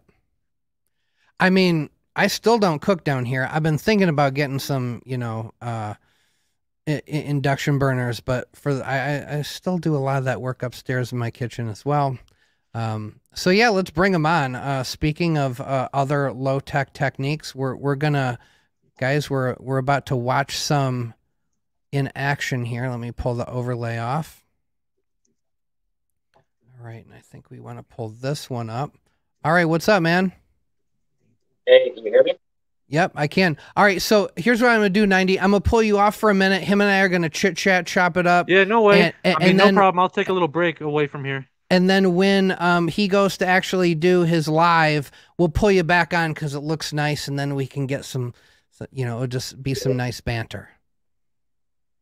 Nice. All right, let me pull up your overlay. All right, guys, so if you're just tuning in, this is Shay of Microdex Mushrooms. We had him on the show a little while ago, and I was very struck by his story. I got to know him a little bit. First off, he just can grow mushrooms. I mean, at the end of the day, the guy knows how to grow mushrooms. And then when I got to know him, I found out, oh, he's using a lot of low-tech techniques to great success. I mean, as you can see there, that is some lovely reishi antlers going on there. Yeah. Love it. Dude, that you got your Halloween costume right there. You just put that on your head and get yourself a little button nose. You can go and... I'm actually doing that. There you go. I want to make like pauldrons and stuff out of reishi. Yeah. Because it just looks so sick. Reminds me of like Monster Hunter, stuff like that. Yeah. Oh yeah. But yeah. Very cool. So the last time you were on, we were talking about just you had some exposure to the medicinal benefits of lion's mane, and it was such a powerful experience for you. It motivated this whole, rabbit hole. You just jumped down the rabbit hole. You're growing mushrooms. I find you on Instagram with just some great looking gourmet grows. And I'm like, okay, who is this guy? I gotta, let's talk to this guy. Where's he come from? What's he up to? And you're doing a lot with a lot of low-tech techniques. Now, since then, your hard work has not gone, it's been recognized by more than just me and some of your followers. Do you want to tell people a little bit about your new partnership, job, whatever it is? Talk to me about what you're doing, because now I see you're putting on the lab coat. Yeah. And you're working with some cool toys. So talk to me about what you're up to and what that's been like going from the kitchen to the lab. All right, so for people who don't know me, I'm Shay. I started Microdex Mushrooms around like March 2021. And I just fell in love with mushrooms. I got a grow kit from 𝐥𝐤𝐤. Shout out 𝐥𝐤𝐤. Lion's mane kit, watched it grow, fucking blew my mind. And here I am, like, specializing in lion's mane, cultivation, and reishi, and all that stuff. When I first started out, I got a 5-piece culture kit, and I just went to town, and I kind of treated it like playing Pokemon without a strategy guide. I just tried to figure out how to grow these things, and the most research that I would do is I would maybe like ask questions on Reddit, and then until eventually like I was the one giving advice, because I was just like, this happened during kind of like what Frank was saying. The furlough just took a blow to my life. I lost my job, but then the mushrooms found me, and then I had the time to be obsessed with it. And it was also, as I was like going into it, I could see there was a career path in here. So I could allow myself to get taken away and get swooped up in it. And here I am now. I work for Plant Cell Technology as a private contractor. I do educational content for them. I started right here in this kitchen, didn't know anything about mushrooms at all. Just doing this oven tech up to like 95% to 100% efficiency. It didn't start like that. You got to grind to get your protocols, your inner protocol. Even if you're not writing stuff down, you just get like this feeling of what's good, what's not. And eventually it just smooths out, and you're not even trying anymore. So I went from this, and then I started teaching classes locally at a local plant shop.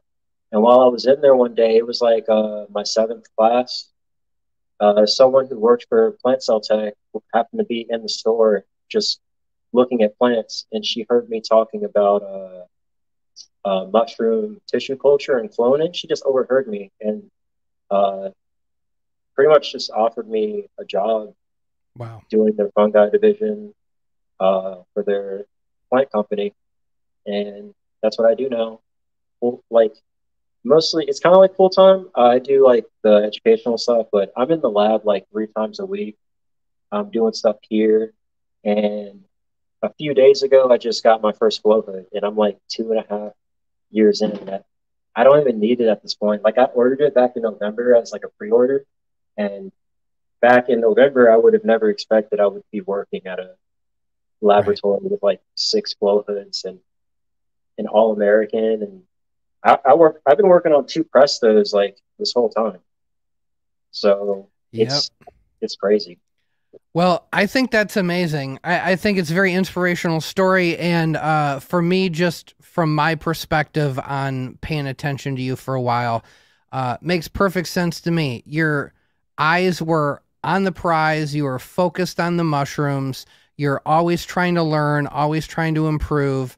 All your content on Instagram, it was just obvious that you were learning out loud and you were paying attention. And like you said, you might not always be like writing it all out, but you're really paying attention during the process and you're getting things figured out. Yeah.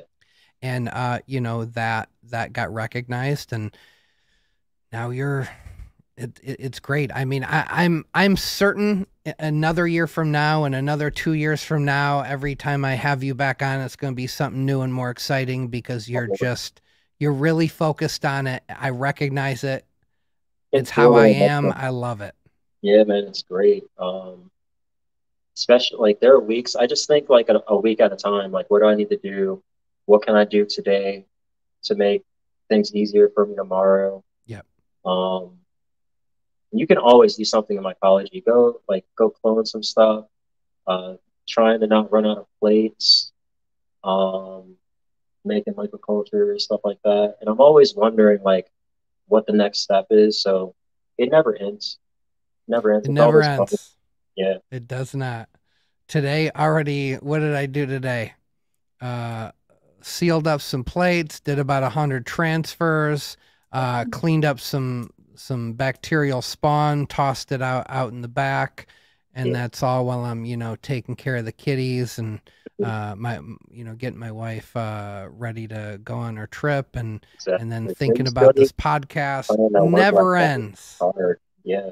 Never ends. It's difficult, especially when you love what you do and it doesn't really feel like a chore. Oh no. Balancing that with the other responsibilities of life, and that can be tough, but that is life. It's just about finding balance. Exactly. No matter what it is, so. All right. So, I got a little question here. Thai guy grows high. Many do, Thai guy. He says, Shay, do you pour plates with OvenTech? Could you talk about your process a bit? So, I think he'll talk about it and he will demonstrate some inoculation, maybe not the agar pouring, but you want to talk a little bit about. Yeah. So great question. Is this agar pouring for OvenTech is literally the hardest thing on OvenTech. Like you can make bags easy. It feels like you're just standing in front of a flow hood. As long as you can feel the heat on your hands, you know you're in the sterile flow. So there's like, you never have to wonder. But for pouring the plates, if you go to my Instagram real quick, that's where I post most of my stuff consistently. I post just about every day. I actually shared on my story today a time lapse of me pouring right here. You can check that out, but I'm going to explain it. Really good tip. If something is food safe, you don't need to sterilize it. So it's pretty much sterile. So when you get like these ramekins, this is sealed in a bag, and then it's inside of another bag. So you can open this bag and you'll still have them sterile.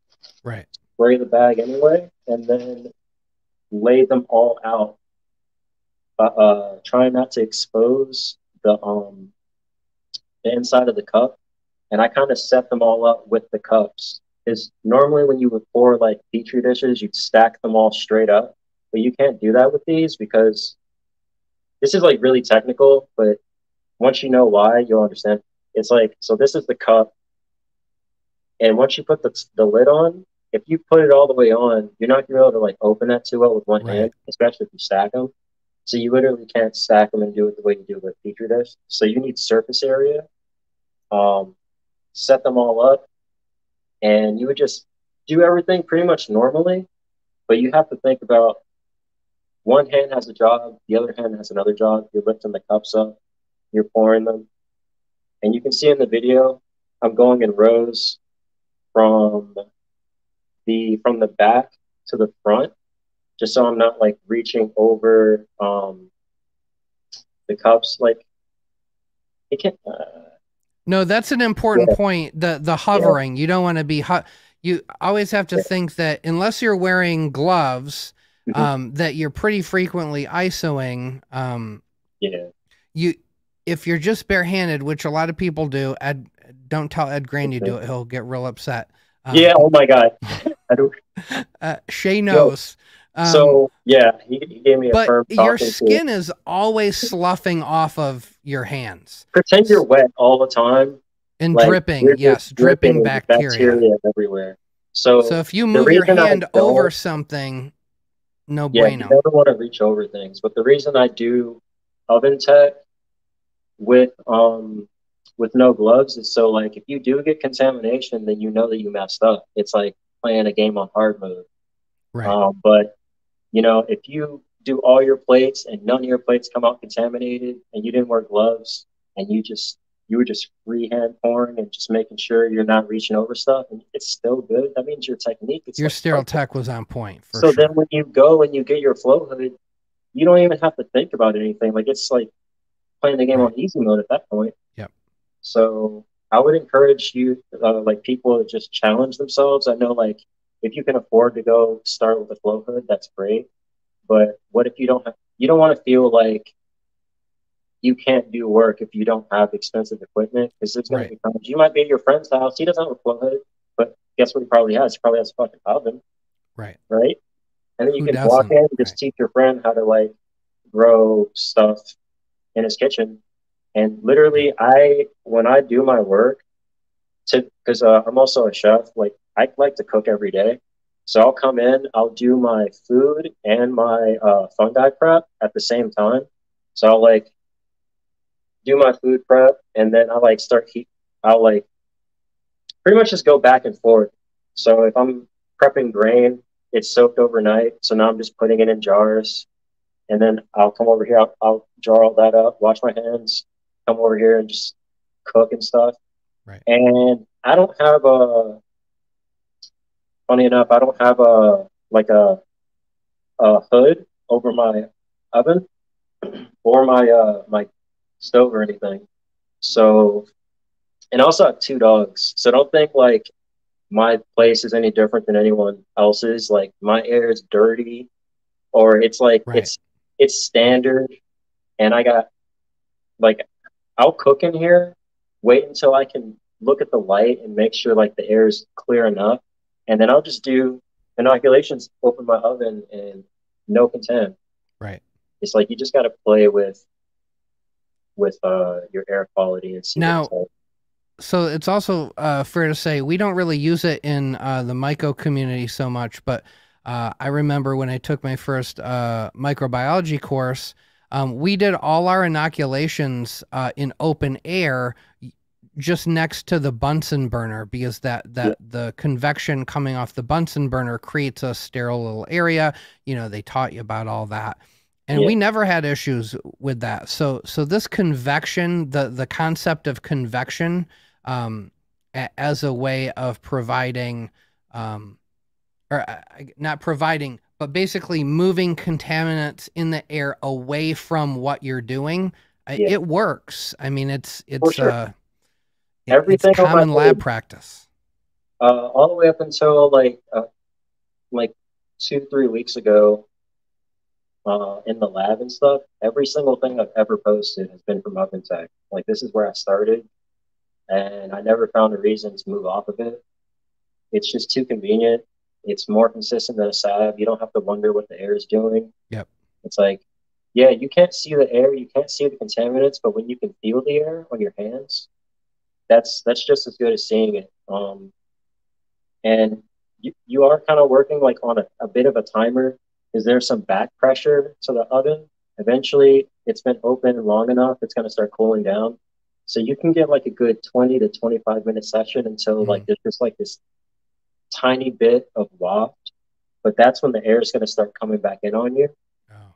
But I'm usually way done by then, like no matter what. And I have two pressos, and I can go through both of them. Just like in between, I close the oven and it builds back up the pressure. I switch pots, make sure everything's laid out good, and then I just open it up and rip it again, get another 20 minutes. I did not know that. That is good to know. So how about this? So before you demonstrate, kind of walk us through how you get the oven set up. Is there a kind of oven that doesn't work? Do they all work? Yeah. It's just little bits about that would be helpful. And then when you're ready to go, let me know, and I'll pull the other feed, and what 90 will bring 90 on for some commentary. Okay. So one thing to watch out for. So we use where is it? We often use isopropyl alcohol. Some people have gas ovens. Some gas ovens have open flames on the top where the boiler is. So if you have that, you have to be ultra careful. Like, I don't even recommend that people, I never recommend that people use a gas oven for this, just for that reason, because they'll be like, oh, if you decide to take that risk and do that, and by the way, I've done inoculations over other people's gas ovens during like private license, and I'm literally drilling them, like, because when I give them direction, you know how when you're teaching someone to drive and you're like, hey, turn left when you want, like when you can, right? Not now when I tell you. Right. It's like I watch them and wait for them to try to spray with the oven open, because it'll fall, even though the flow is coming up here. The particles of the 70% isopropyl alcohol is going to fall into the oven. If it catches that flame, it's going to come right back up, and it's not going to like kill you or anything, but it's really startling and it can be dangerous. So if you have a gas oven and you try this, I would say just sterilize all your tools. Just be very careful about isopropyl alcohol. Things falling in the oven, don't rush to pick it up. Like, you might reach over and like knock the pot into the oven, and you'll see in the other view, I actually just have this all I do is I have this metal rack, and I take it and I put my pressure cooker on top of it, so it's only covering like this part. Okay. And then I have this space to work with, so when I put it underneath, two birds, one stone, and I can put up to like perfect 6 jars like right here and just work in this space. So you see, like, this is my workspace, but my flow is way out here. So as long as I'm working here, I'm safe. And it's not just pushing the air, it's almost like pasteurizing the air because it's coming out hot. So every oven is different, especially a gas oven. You would probably end up doing it like 300 to 350. You want to do it as hot as you can stand it. But also remember, like, if you're doing plate work, it is hot. You don't want to cook your mycelium. That's never happened to me, but obviously it can happen if you're working in a hot environment. I put my electric oven on 420 just to get that back pressure going, and to keep the coil. Wait, did you just say you put it on 420? Yes, sir. Only just because that's the ideal temperature. Okay. Yeah. Okay. But I put on 420 just to get that coil heated, because all the heat is just coming from like the single coil that's like, it's like this shape at the bottom. Right. And I just want to keep that on as much as possible to keep that continuous wave of heat coming through. Right. So I think, so that's precautions for using the oven. If you drop stuff in, don't rush down and get it. It's not going to melt immediately. Like, I drop plastic ramekin cups in my oven, maybe like once every like 10 inoculations, like days. And it takes so long for it to melt. Like, Wow. just without moving the air around you, just reach down, grab it, and just throw it away. Don't, oh no, like never do that. Just like you don't want to catch a knife as it's falling. If you like drop your knife, you don't try to catch that knife. That is, Yeah, that's like when you drop the scalpel, right? When you drop your scalpel, dude, all I do is I just hop back as soon as that, I'm just like hopping back because I do not want to stab my foot. Yeah, that is the worst. So that's a good instinct because you are working around something that's very hot. Don't let your instincts to grab something or catch something cause you to basically be a fool. Exactly. Have your wits about you. All right, so you about ready to so tell everybody what we're about to see. What are you doing? Okay. So in this pot I have 16 grain containers, tiny little mason jars. Mm-hmm. Right here on the side, I had to pull some of these out of the pressure cooker. That's why it's open already. But I have some master's mix for some gourmets. I have some really popping lion's mane here. Oh yeah, you can see that's ready to go. Blizzard in the bottle. That's what I like to see right there. You see those wiling out up at the top. Yep. Yeah, they're super looking for happy. something else to colonize. We're gonna give it to them. They're I'm ready. just gonna break this up. So, part of the prep, before I open the oven, I always have a game plan. So I want to get it done real quick. You don't want to backtrack when you're inoculating. Right. No. Some confusion. I'm just going to break these up first a little bit. So we're going to be inoculating some lion's mane blocks. I like watching other people's break techniques with jars. I've been doing martial arts my whole life. So I was just thinking it looks like a strike move, like you're gonna break a board or something. So we're gonna do a 4 to 5 pound block of lion's mane with and that's going to consist of 3 mason jars of master's mix and 1 of these jars. Now, I know some people are thinking like, you're not in any kind of sterile flow. How the fuck are you doing this? So this has been sitting on a counter. I leave stuff all over the house. So just before I use it, I crack the lid, spray it down. Now, typically my substrate is coming straight out of sterile because this is already full and sterilized. Right. It's in the pot. So once I open this up and the flow comes up, once I pop this and move it in, it never left sterile flow. Yeah. So that's really important. Like I almost always go sterile to sterile. And I know like the oven tech's not sterile, but for all intents and purposes, I call it sterile enough. It's sterile enough. It doesn't matter that it's not sterile. So I'm going to because these substrates are not in the pot, I have to spray these. I don't ever take any chances. If it's not coming out of a pot, it's getting sprayed. It's going to take me a second.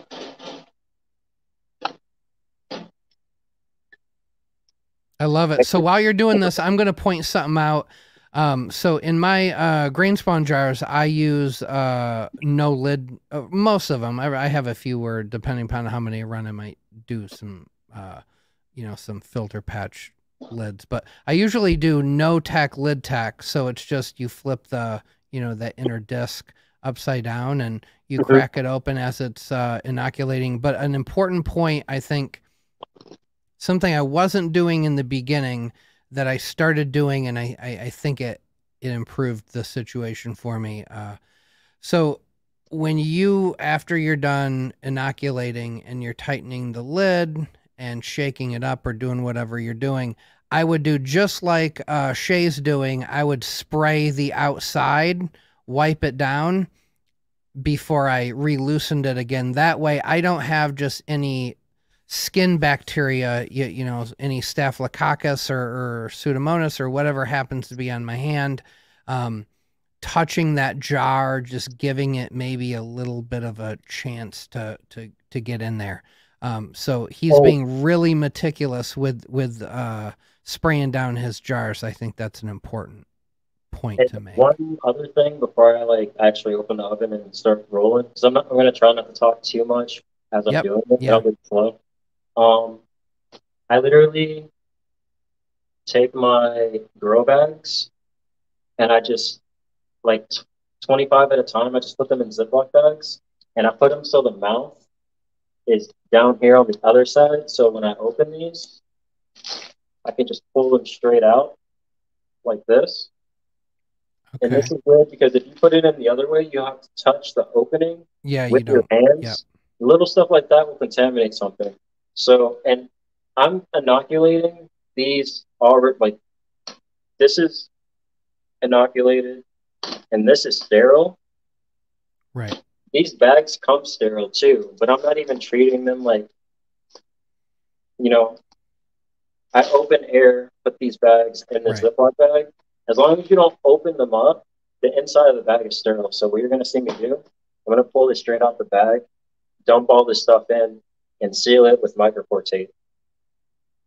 I don't trust those what do you call those the sealers? Because I always see problems with shipping and stuff where the seal will break or something. Yeah. I'm sure there's like some reliable ones out there. If you guys have any like reliable sealer recommendations, please send that to me because I need to move up on that for the lab. Oh, I got one for you. It works well. The trick is getting the 5 mil band, getting at least the 5 mil band. Now the best are the ones that are like $800 to $1,000, and they have an element on both sides. Yeah. That really helps. But the one I have works really well. I've been looking to get rid of it, so we'll talk later. Yeah. Okay. All right. So let me pull 90 on because now we got, you know, you're putting on a show. You need an audience. Yeah, for sure. All right. Okay, so guys, if you're just tuning in, Shay is going to do some oven tech inoculation, or knocking up some bags basically. So we got 2 points of view here. We got the waist up, and then we got the shoulders down, so we can really see what's going on here with oven tech. So now, and you're running, it's an electric stove, electric oven set at 420. 420. Let's get it. 420. Here we go. All right, just sprayed my hands real quick. The kitchen is a lab, just like I said. There's nothing against it.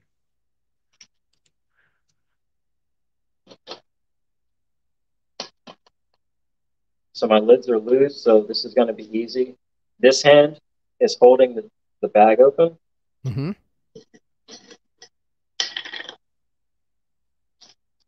So now I'm holding the bag. Yep. I'm holding the jar with the bag, and then I just hit it. And another thing, in case people miss it, people who are not really like the newbies who don't have this background maybe don't think about sterile techniques so much. But if you guys really pay attention to the technique here, you know, he sterilized the mouth of the jar. He's being very careful about what he's touching and what he's not touching. And that's a skill that you kind of acquire over time. You can watch 100 videos on it, but until you really just start doing it, it's just going to take a while to get it down. So now, he's working. I lost it in the chat, but somebody asked if the oven was fully open or just cracked open. So I let them know it's just cracked. And you want to stay in that heat zone because, Geeky, you mentioned how in the lab where you learned, a lot of people learn to stay in that Bunsen burner flame zone. That's your sterile area. Yep. You don't want to go outside of that area. Yep. So just for everybody watching, so the oven is on, it's cracked open, and he's got this little metal grate here. He's using the pressure cooker itself to kind of stabilize the grate that's hanging over here's the oven, the door's open. So all that just through convection of hot air, it's wafting air up. So think about it like this. whatever latent contamination is in the air is being just lifted up and away from the area he's working right now. He also made the point of he's trying not to talk too much because you don't want to talk ad and spit into your bags, basically. That is a problem. When I'm trying to is. record in the 90 kitchen, I record my stuff in real time. I don't do voiceovers, which I probably should, but I'm speaking right there. I'm speaking right there in my shots. So the rack, I think a lot of people don't know, but you can look up. It's like a cookie cooling rack, right, Shay? Yeah. Yeah, like a baking cooling cookie rack for the kitchen, because people will also find them to put in front of their flow hoods. Oh yeah. So real quick, I closed the oven just to set up the next thing. So this is just more lion's mane grain spawn, but I'm making plugs now, and so I'm just going to do a grain to wood. So I already sterilized this for 2 hours. The way I prepped this, I just soaked it in some grain water from soaking grain spawn. So I just used the water that was left over, poured it over some wood dowels. Okay. And now it's hydrated. Then I sterilize it for 2 hours in these jars. Now I'm just going to introduce the grain to the actual wood. And in like 2 weeks, it'll be fully inoculated and ready to go. So I'm going to open the oven. Going to make sure I actually loosen my jars up. Remember, we are loosening these jars so we can do everything one-handed, because we have to hold the bag. Right. Bag life. I mean, sooner or later, if you stay in this game, you're going to grow some mushrooms in a bag. It's just, I don't know too many people that haven't. I know, if anybody remembers Home Mycology, he's been through many channels. He started condiment and oven tech like years ago on YouTube. And YouTube just kept striking and deleting his channels. Yeah, I actually talked to him not too long ago. We're going to have him back on. He did some HPLC testing of some stuff and got some results back. So we're going to talk about that. And yeah, we'll have him back on here shortly. Or I'm sorry, I'm thinking of fungi fruits. My bad. Sorry. No, yeah. No, I'm talking about. Oh yeah, I gotta get Home Mycology on. I think I talked to him one time about being on, and I just dropped the ball. Oh, I have a live stream with him. I think that one is still up in my live stream playlist. You know, nice. He gets kind of nervous. You know, we're in front of a crowd. If you think about it. Yeah. Imagine being in a room right now in front of 171 people. Yeah. Oh my God. In your kitchen, watching you with the oven open. Looking at every inch of your kitchen, like, oh, look at that faucet back there. Oh yeah, look at this. Look at this rack. Y'all know damn well I cleaned up in here before you came up in here. Hey, look at those. Yeah. Look at that pot and pan hanging there. Yeah, that's the good stuff. There you go. Done deal. All right. So how long is that going to take to fully colonize? Like 2 weeks. 2 weeks. Nice. Well, also that's 200 plugs. Did you mention what type of bag? Is that the A filter, B, or T? These are 14A unicorn bags. Nice. So A filter. That's what I use. Right in 0.5 micron. Yep. Nice. Yeah. I don't really suggest anyone growing on 0.2s unless you have a specific reason to, because I did some tests like for shiitake. Usually they take 3 months to incubate. I did that in a 0.25 micron, and it took like 5 months instead. So they really want that air. And you kind of see the same thing across the board for most species. Like they need that air, or they pretty much go into a much slower state of colonization. Anaerobic. Yeah. Yeah, I think that 0.2 is just not. I mean, if you've ever if you got a 0.2 bag and you kind of, seal it up and then just try to push it thinking you can get air through that filter patch.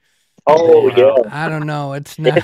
Well, 0.5 barely gets it through. So I don't know that. If people don't know, The filters are T, A, and B. So think of tab. Yeah. And T I is the love to point think two about tab. T. So T is 0.2 micron. And a lot of vendors will sell their pre-sterilized grain in a T filter bag because it has the most filtration. A is the next step up in between T and B, and that's 0.5. And the B filters are the 5.0 micron rating, where that is the most airflow you could have, which also means a lot less filtration. So Yeah. I like to stick with A, just like Shay, because it's right in between T and B. You've got 0.5, lots of breathability, lots of gas exchange. Oh yeah. Fresh condiment cup right there. Look at those little fruits. Looking good. I would just pop that right in my mouth like a Jello shot. Just eat I it. might. Do it live. Can we do The that? Can we do that? Is that risky? the 0.5, I mean, if you're fruiting something, right? This is pretty much why I don't have a great opinion of all-in-one bags, because there's a lot of things that can go wrong, because you got to start with a 0.2 and then you just got to start chopping the thing up. You can't, your tech has to be a little bit more elaborate to allow for enough air exchange once you're actually, once you've colonized the top layer of the grain spawn and you mix it up. Now you got to introduce more air. And I don't see a lot of the people talking about that so much. So I'm not a fan of that. I know people can do it and do it, but I feel like it's That's two what separate bags. 0.2 for grain, 0.5 for fruiting. I try to stick with the details, and that's why my videos end up being like, an hour, 45 minutes, 2 hours long, because I'm going through every detail. Yep. And it's half and half on people hate it, people love it. I'm sure people tonight didn't know about the TAB filters. They had Yeah. no idea what 14A, 10T, XLSB, Yep. what the hell is that? But tonight, now you know. Yep. Well, I mean, I'm sitting on a box of XLSA bags that I'm debating, should I use them or should I keep them as collector's items? Because lately, man, the XLSA bag is hard to get your hands on. Like that Uncle Ben bag I showed earlier. It's a collector's item. Yeah. Oh, yeah. I've been enjoying John Allen and my buddy Rizzy Basidio Carp. They've been having a lot of fun banter back and forth. Rizzy does just some really phenomenal Facebook posts about the history of the cubensis community. He's a true mycophile. He's broadly interested in mushrooms. And it's cool. He'll post something about the history, and then John Allen will be like, here's my photos from, like, I was there, and I was standing right over here. Or, oh, he sent me that photo too. And yeah, it's been cool to see that stuff. So Shay, have you ever had a jar break when you break it up with your hands like that? Bro, so there was never from me, but one time a jar cracked in here, and I was about to hit it, and I noticed it was cracks like through here. Oh. So I always check now because holy crap. Yeah. I saw my life flash before my eyes. And also, I don't just go in. I'm like, I hit it, see if it'll loosen, and I use the least amount of force possible. Yeah, people, if you get a feel for it, you'll develop a technique to where you'll be able to kind of tap and bang on these jars to where you can feel the tension, and you just know it's not going to break at that moment, because like what you're doing in the kitchen right now, jars to bags, it's a great hybrid technique, because I also do the same thing. There's people that go bags through the whole process, and it's a little bit too much for me personally. But jars, but also bags, like sterilizing stuff in bags is like hit or miss for me at least. Yeah. I like the jars. I can keep a solid ratio, and it keeps everything consistent. It's like, I use for most of my production stuff, like lion's mane blocks when I'm trying to get good yield. 3 to 4 jars of substrate and 1 jar of grain spawn. So I do like a 1.4 or 1.3 depending on how I'm feeling. Once you get up to like 1.5, it's like this block is going to produce so much, I'm not going to want to throw it away. So I'd rather just get 2, 3 good flushes and then just toss them. That's the best way to do it because a lot of people get lost in the poundage because everybody's using bags for every step. When really your ratios are 100% based on volume. So people who say, "Oh, I use a pound of grain to a pound of substrate," it doesn't, you can maybe roughly equate a pound to a quart. But once you're going with straight quart jars, you know exactly what that ratio is in volume because the weight of everything's going to be different. When you Exactly. spawn to a That's what, bulk yeah, substrate, when it's it's based on hydrated. volume, and people lose sight of that. So that's good.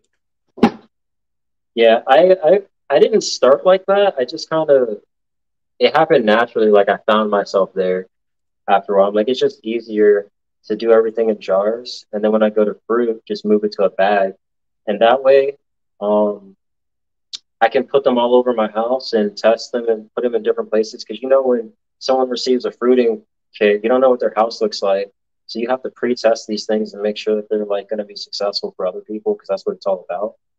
And that's what I loved about like the North Shore kit. Like I didn't know, and it was huge. It got massive, and that was big for me. So now I'm just trying to like provide that for other people. And most of the kits, like I work more on a local level than online. I know I do a lot of stuff online, but I'm really just trying to like invest myself in the people around me. Um, I find that a lot more fulfilling. It keeps me going. Like I know people that I'm helping, and developing friendships like that and stuff. But the people around here, they get my block. They get like 5, 6 flushes off the things. And I'm like, geez, like powder some of that stuff, and they're like good to go. Um, it's just so fun. But we do have all this grain in here, and this will be real fast. So for doing these agar cups, you can just like unscrew. Oh, this is Pia Pino, by the way. I'm gonna do a That's my grain with favorite, this. Piapino. Yeah, they're so awesome, man. Uh, I thought I saw some Catan. That wasn't Catan. So I'm just gonna squeeze these. Where's like that? Oh, Pop it Shay right giving away the pro moves Right into your right there, mouth. Here we dude. go. Down it. Right into your Ready. mouth. in. Oh man, that's actually was considering. Oh, I shouldn't say that on there. I have a business idea. Actually, I'm just gonna say it. Yo, Well, if what it's if I good, go to man, like don't Pan- give it Go away, ahead. dude. No, no, Go ahead. I'm a few steps ahead already, so it won't even matter. We'll talk about it later. I want to get through this real quick because Okay. like this oven is on. You see me sweating? I'm Oh, sweating. I mean, I'm sweating thinking about how much sweating I'd be doing. Yeah. So we're just gonna inoculate. I have 16 jars in here. We're probably not gonna do all of them, but I do need to. I have some albino riptide, some eight, and some more lion's mane because I got to keep that going. So Nice. I'm gonna pop all these in as fast as I can, and then I'm gonna do a quick grain to grain just to give everyone an idea of what that looks like too. Cool. So I gotta make sure I know what these are because once I spray these, the marker is gonna go away. Make sure you don't do that to yourself. You don't want to Oh, have to guess what your yes. genetics are. So I'm gonna spray these real quick. And then I'm going to set them outside of the sterile flow because they're going to be drenched in ISO, so nothing's going to contaminate it anyway.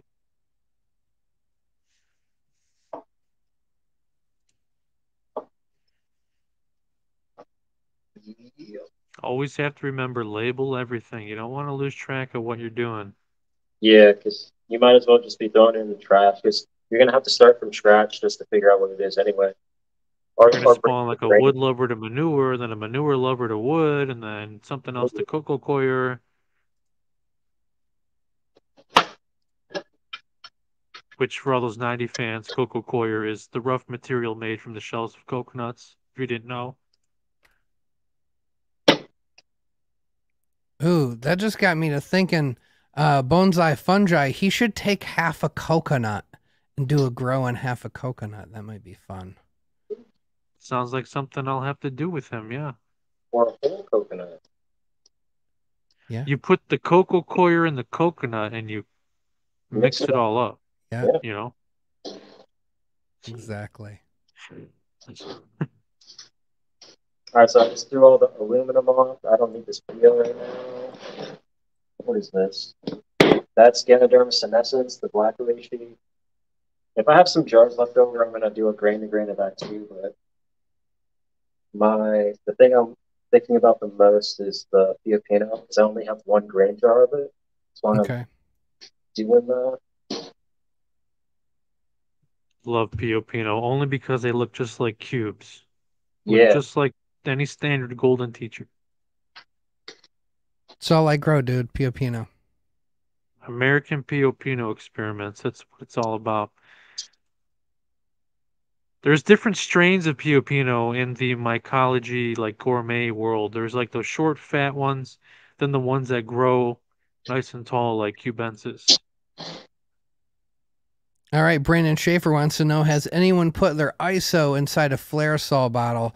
I put my water in it just because that's when I really need, like, you know, if I'm rehydrating a cake or something, that's kind of where I want it. But I don't see why you couldn't do that. Now, another little pro tip about your distilled water bottles is every once in a while, it's a good idea to toss a little bleach in there and spray it through, let it sit for a minute. I think it is possible for, even if you're using distilled water, for those to, you know, collect a little no goodness in there. Where there's standing water, there can be contamination. That's what they always say. That's why you open up your oven. That's the lion's mane. All right, so he just did lion's mane. And again, he's just working right over that part of the grill where the convection process is just moving contamination away. I have to guess this would be similar to it would be similar to with Uncle Ben's. I think 9 times out of 10, if you're gonna get contamination this way, it's just gonna be from something as simple as you know, bacteria on your hand, or just like that random little trichoderma spore that just happened to tenaciously find its way back in there. I think this is a pretty solid method. Oh yeah, here's the thing. Here's a little tidbit. There was an old video I made about examining mushroom genetics, and it was apes, which is albino penis envy, and the joke is American Pio experiment for YouTube. But the plates look clean. They're a little dry, but not really. Every time I would transfer a piece out, it always contaminated to be just pure, like, green mold. The only thing I could think is that there was mold spores somewhere sitting on the mycelium that just never took hold, but it was dry enough to keep the spore preserved. Right. To where I transferred to a nice environment, and it always took over that mycelium when I didn't see it visually before I made the transfer. So if there's contamination with the oven tech, it could be something hidden somewhere. It could be, yeah. I mean, I would also guess that with Uncle Ben's tech, if you inoculate 20 bags and 3 of them contam and the rest don't, those 3 bags were not as sterile as the rest. I mean, again, this is all for food grade consumption, so it's pretty sterile. It's not truly sterile. So you no, might most of the contamination is going to come from your syringe or inoculation method, the actual inoculum itself.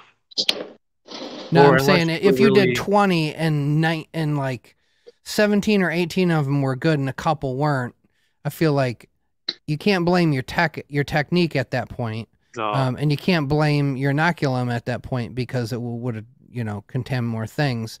So I'm saying in that case. But yeah, I think most people are going to get contamination from Uncle Ben's because they don't know what they're doing. They're buying from a buddy of a buddy who got, it's the beginner. The beginner factor. Now I pulled up this in there. From Karen Slayer. She said, have a hood and still pour agar using the oven. I mean, this is kind of what I wanted tonight to be about, was just to highlight that these techs work. Uncle Ben's works. Oven tech works.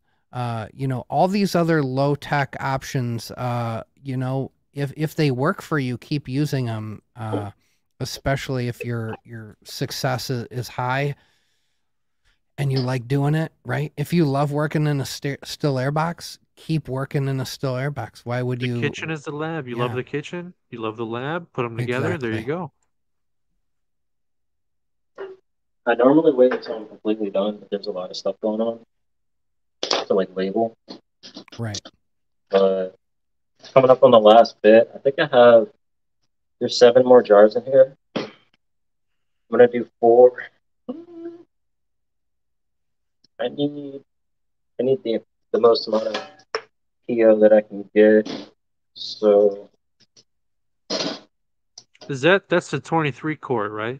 Presto? Yeah. Yeah. Workhorse. I won't name names. Somebody I know bought a very fancy All-American and 2 weeks later was like, yeah, I really don't hate that 23 quart Presto. Nothing wrong with it. That's the standard. I still run the 16 quart from the Walmart shelf. Nice. I got one of those too, yeah. That's what I bought. The one without the gauge. Just the weight.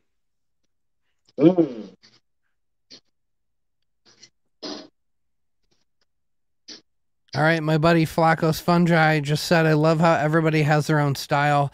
SAB or Flow Hood or Oven Tech. Couldn't agree more, dude. It's what, you know, I just love highlighting all this different stuff because what I don't want is anybody to ever feel like there's only one way to do this. There is absolutely not. That goes along with what you said of when you posted in the Facebook group and you said, hey, I made this and it worked so well for me. And everybody said, no, it doesn't. You're lying. That sucks. It doesn't work. Right. And you had great results. It's like, it worked for me. I guess you just can't tell anybody about it when it works for you, unless it goes along with their lines of what works. Yeah. Ah, the internet, it's so fascinating. It's so fascinating, the variety of personalities you get to interact with. So not all in the chat said, I just like to keep things as simple and as cheap as possible. That's really my motto. That's Lo-Tek tonight here. If it works, it's simple, it works.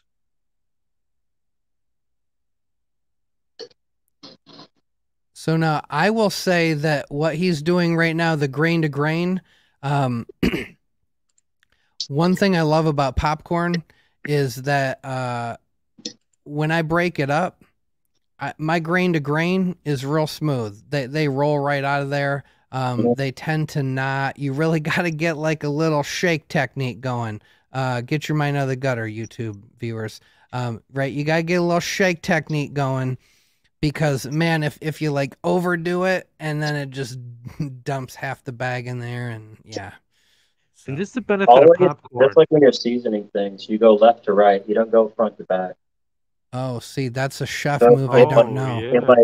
It travels like that. There you go. Nice. Yeah, popcorn kernels are great. Big size.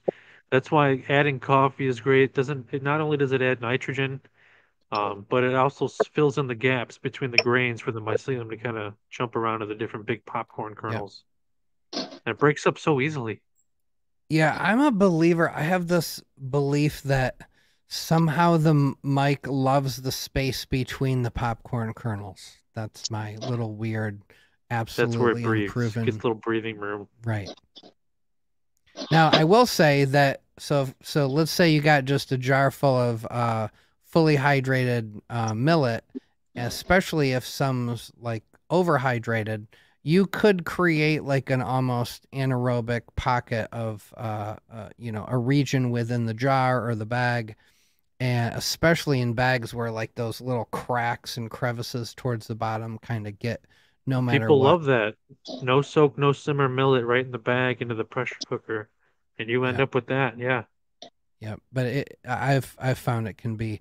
I just gotta. For me, I need foolproof. I never have contaminated jars anymore. Although I say never, and then I just had 2 jars contaminate. But that's because I'm pretty sure my LC that I got was. Well, that sounds like you had some fecal flakes flying. Yeah, got a little fecal flakes in there. Yeah. It's really like, the ratio that it's going to contaminate, so you just do a little extra, and then it's like it never happened. Right.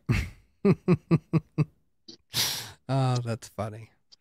That's true, though. I mean, there really is you did it. Done. Yep. Look at that. Cool. He's working on the show, getting his work done. Like, literally, I was just thinking that, I'm like, damn, I'm like knocking shit out right now. Yeah. Yeah, Gotta that's do it. Live. That's what I need to do. I need to just Live turn on my camera and just do work all day. in front of 169 Yeah. people. Just did it. Well, I mean, it's really more, guys, because if you can think about it, who's watching live right now, or you can think, in a week or two, it'll be thousands of people. That's exactly right. Yeah. Yeah.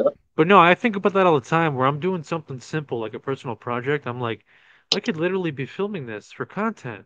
Someone's going to Yeah. find value in that. Yeah. I'm so focused on like other stuff going on in life. It's like, wait, I'm not a full-time content creator, so I could be going live right now. I'm taking a dump. And it's like 90's live on the toilet. Like, oh shit, 90's on the toilet. Everybody join the live. Babe, wake up. 90's on toilet. That's funny. I'm inoculating Ben's rice on the toilet. Toilet tech. Emotional. Whatever stupid clickbait thumbnail. And Yeah, there it is. That's the important part at the end. Don't forget to wipe down all your jars. Don't forget to wipe all the calcium buildup off your jars. And that Perfect too. every time. Oh yeah, if you have hard water, I dump some white vinegar in the cycle. Yep. That's It actually says that in the why all that manual. came off. Yeah, because I had some sitting in there for a few days, and I just used it, and now it's like all over the jars. But that's fine. So but good. Hard now water. after like putting all that grain on top, I have to go back and knock all these up, like shake them up. Yeah, that's pretty much it. They're all sealed. I'm in open air again, and it's fine. Just don't touch the filter patch. Yeah. The micropore tape should be Paper good. tape. Paper tape Yeah. life. Yeah, it can Yeah, turn so- things into a vessel. So I think another thing worth mentioning is, and I forget. I had a buddy stop by, Mycology buddy who was just traveling through the area, and so we got a chance to chit chat, and we were talking about how he is moving from a place where he's got a backyard and doesn't have nosy neighbors, and he can do whatever he wants, and no one's going to give him a hard time about anything, to now he's moving into an apartment. And so now he's going, oh, I'm going to have to start buying my substrate. I'm going to have to. So I said, this is really interesting. And we're talking about and having people realize that like what works for you, what works for me may not work for somebody else. Sold a sterilizer to a guy that works out of a still air box in New York City. He said, oh, I can buy 5 flow hoods. I got money's not the issue. The issue is I don't have anywhere for it. So there's all sorts of different issues people have with growing. And this is why it's important to not get too, on your high horse and stuck on your way, because everybody's just trying to find the way that works for them and their living situation, their money situation, all that stuff. I think that's a part of why 90 is so popular, is because I'm in an apartment. I've been in an apartment since I started 90. Mm-hmm. So these techniques not only come from trying to teach people how easy it really is, but it's because I also sat down and thought, I could buy a flow hood, but where the hell am I going to put it? Yeah. In that little corner of my kitchen? That wouldn't, that's for my air fryer by the oven, or that's for my toaster in my little apartment. So like Shay did tonight, those substrate in jars on your stovetop is great. Same with grain. If you really want to move on from 90-second rice, jars, I prefer jars for that stuff. But fruiting in bags is great as well. You can find videos on my YouTube channel about it. But everybody's space is different. So what works for somebody else, if it doesn't work for you, it doesn't mean give up right away. Yeah. I mean, just try the tech that seems like it makes the most sense for you, and and run it until you really feel like you know it. And then if you're happy with it, it can stay your tech. And if you're not happy with it or something changes, then you try something else. Maybe you run Uncle Ben's till the day you die. Maybe you try PF Tech. Maybe you buy a flow hood. Maybe you win the lottery. Maybe you, are just freaking killing it like Shay over here, and random people just offer him jobs at fancy labs. Whatever it is, right? You just do what you're doing. You just focus on the work and why you're doing it, and that's all that matters. You got to make noise for people to notice you, though. You can have like the best tech ever, and it can be accessible to everyone. But if nobody knows about it, then if you find something worthwhile, throw that shit on Reddit. Let people know about it. Yeah, I can't. Oh, if anybody remembers the Capri Sun tech, where Capri Sun recently had clear bottoms with a clear juice. Right. It was like Pacific Cooler. So people would just take their leftover spore syringe and suck some into it, suck it back in, and the spores would germinate in the Capri Sun bag and become liquid culture. But then, randomly, suddenly, suspiciously, they said due to supply chain issues, the clear bottoms went away. Now it's all foil bottoms, so you can't see what's going on in the Capri Sun juice. So it was kind of weird how the timing turned out with that one. But it started there on Reddit. Yeah. I mean, all these things, of course it'd be great to have Uncle Ben's go, oh, we want to sponsor you. You're going to help us sell millions of these bags.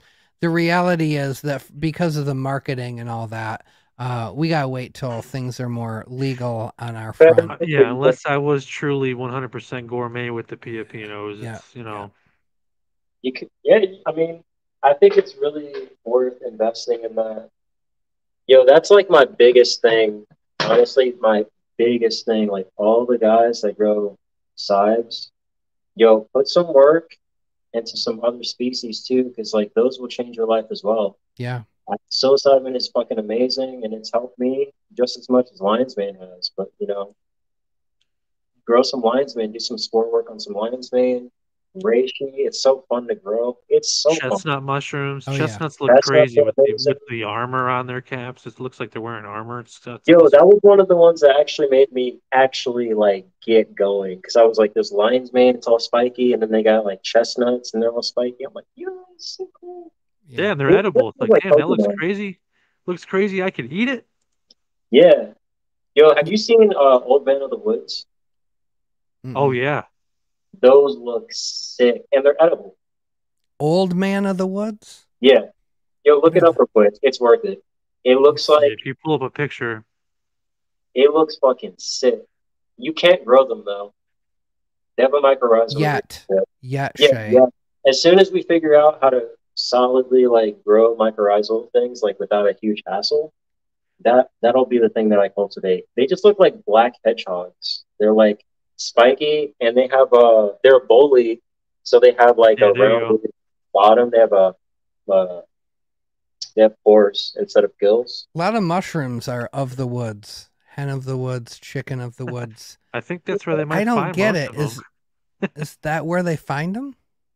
Could be. Yeah, those look gnarly. I think you bring up an important point, which is that and I could not agree more. The benefits I'm getting from I'm drinking a tea right now from Chivana. It's got lion's mane, reishi, and chaga in it. And I used to dose almost daily, pretty close to daily, on Tylenol for some chronic arthritis related to some leg and knee injuries. I got a rod in one of my legs and all this stuff, and it just makes me real stiff in the morning. And I don't take it anymore. I just do the tea. The tea's got the anti-inflammatory properties equivalent to 1,000 milligrams of Tylenol every morning, which is great. No side effects. Yep, no side effects. Not going to kill my liver. Yeah, the stuff that you think is you like kind of accept defeat after a while. Like, oh, like this is what my life is like now. Some people, they'll just try reishi tincture or like a reishi tea, and then that pain goes away. And they're like, I didn't realize that could go away. That's why I think it's good. I love handing stuff out to people. You're like, hey, just try this and see if it helps you. And if it does, come back and buy some. But just take this. And even if you don't come get it from me, now you know about it. So now you can tell somebody else. And they will talk about it. If something works for someone, they'll talk about it. You don't have to ask them to talk about it. Nope. 100%. Oh, that goes along the lines of a lot of people don't realize as well.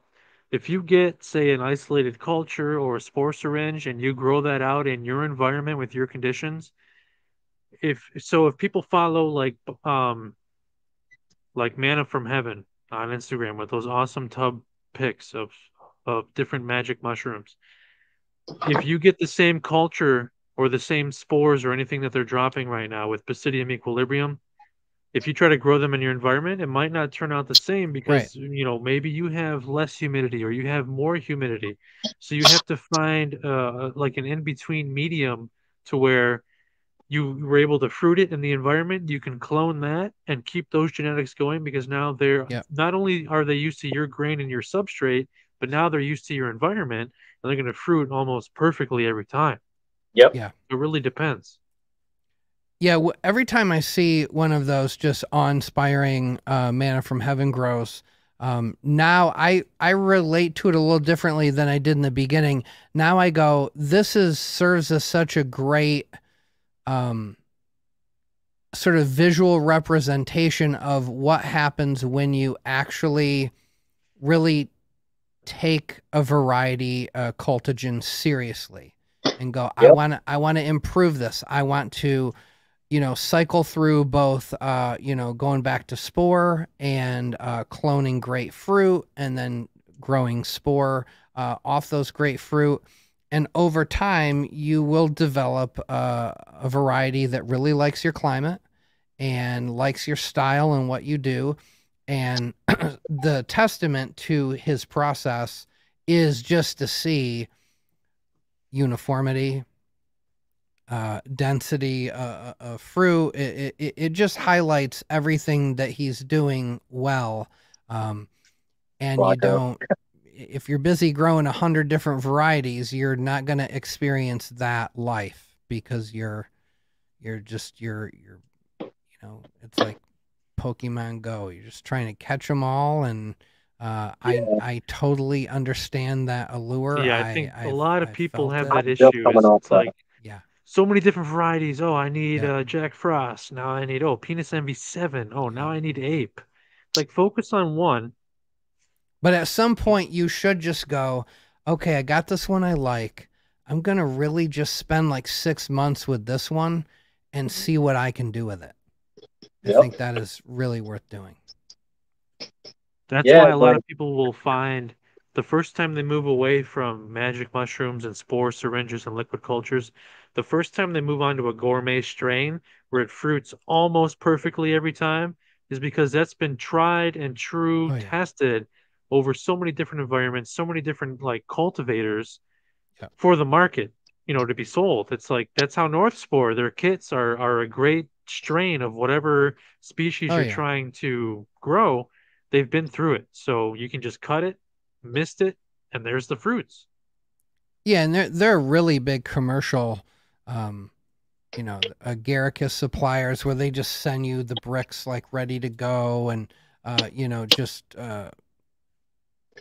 like you're saying, those cultures, the gourmet cultures that most people are messing with, have been just there we go. That's what it's all about. Tiger pucking it. They're just really, really proven cultigens. They're just shout out Tiger Drop. That's how many years ago on Shroomery? Tiger dropping it. If you guys are watching this, how many people are in here right now? 158. Jesus Christ. So, I know at least one of you guys is going to be walking around tomorrow. You're going to see a mushroom. Now, if that mushroom is edible, you have the power to get that onto so many tables. Yep. is the mushroom just wants to clone itself and wants to reproduce, and it's so easy. You just like even if you don't want to make plates, and I totally understand that because that's probably like at least for me that's the most annoying thing is because I want to do like infinite work, but then I need to make infinite plates. So Right. I chose Yeah. like tip of the cap. They have really consistent plates, and they're not too bad. They're really good quality. Not too bad on price is what I meant. But I mentioned that in the YouTube chat earlier. Is like if you go out and you see like a gourmet mushroom that you can 100% identify, take that, clone it, or get a spore print, get it going to where you took that wild variety, that wild strain of that species. It already fruited out there, bring it in and see if you can fruit it indoors. As long as you can 100% identify it, because there are a lot of lethal lookalikes to stuff that you can eat. Yeah. yeah, even if that thing is lethal or like poisonous, you'll be fine just cultivating it. Like you can just Right. mess around and But yeah, if you don't want yeah. to eat it. Oh, like bioluminescent fungi. Those are pretty cool. Man, that Super was one fun. of the first things I tried to grow. I forgot what it was called, but I got it from I think it might have been liquid fungi. I don't remember what it was called, but I couldn't get it to fruit. I got this little thing to come out, but Yeah, I yeah, think it's a lot always of cool. those have not really been domesticated, for lack of a better term. Yeah, They're like a weird niche. Nobody really has them going on. that'd be cool. Do you have any cultures on that? No, well, actually, no. I think Full Send Organics did send me one. I might have one somewhere because I'm close to trying to get it. He was growing it on the Aspen Chips animal bedding, and I think he got Yeah, it maybe to start pinning like you did, but not actual fruits.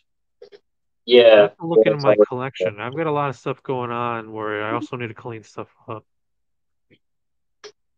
Just keeps good adding find. up, you know? You got cultures, spores, and it's like, oh, I got this and that, and then you lose track of everything. There you go. There you go, guys. There's one. But there we go. Yeah, look at that. That's so cool. Like I wanted a bunch of those in my hallway, like showing the way in the dark, but it didn't work Bonsai out that way. That's all. fungi. That's all you want, Shay. That's all I want. That. Now I know you are truly telling me the truth because that sounds. Everyone's like, I want $1 million. I want a big house. I want this. No, you don't. You want mushrooms. You want mushroom nightlights. That's what I you really want, want. bro. I want them to keep reproducing like in my house. No, Just infinitely. like what's stopping us from making like putting a little bit of substrate, leaving some air in there, and they just keep recycling Yeah. like a little biosphere. And when they fruit, they glow. So you don't even have to like go check on them. You're like, oh, it's glowing. It must have fruited again. Just like a cool little thing going on. All right. So that first one, the Mycena, I pulled up. Josh Barnhart mentioned that one. And then my buddy Rufus mentioned this one. It is Pinellus Stypticus. Oh, yeah. I didn't know Other, Pinellas could glow. Oh, snap. I have a Pinellus serratinus mm-hmm. from the Mushroom Shop LLC. They found this purple and yellow uh, Pinellus. It's fucking crazy. Nice. I couldn't get that to fruit either. I don't think it's really finished, but I'm gonna work on that. It. You should at least like look it up. If you Mm-hmm. just type in Pinellus serratinus, you're probably not gonna find it. Go to the Mushroom Shop LLC on Etsy. It might be on there, or check on Instagram. It's such a striking purple, like almost like so the underside where the gills are, it's bright yellow. The top is purple to black. So you got this Oh, black I've and seen those. yellow. Yeah. Yeah, I Yeah, know what it you're looks talking sick about. as hell. I wanted to cultivate one to be like fully black, so you just be like, oh, black and yellow, black and yellow. But Oh yeah. that's on the back burner. See, When that song was hot, I was in LA, so they redid it to Purpin Yellow for the Lakers.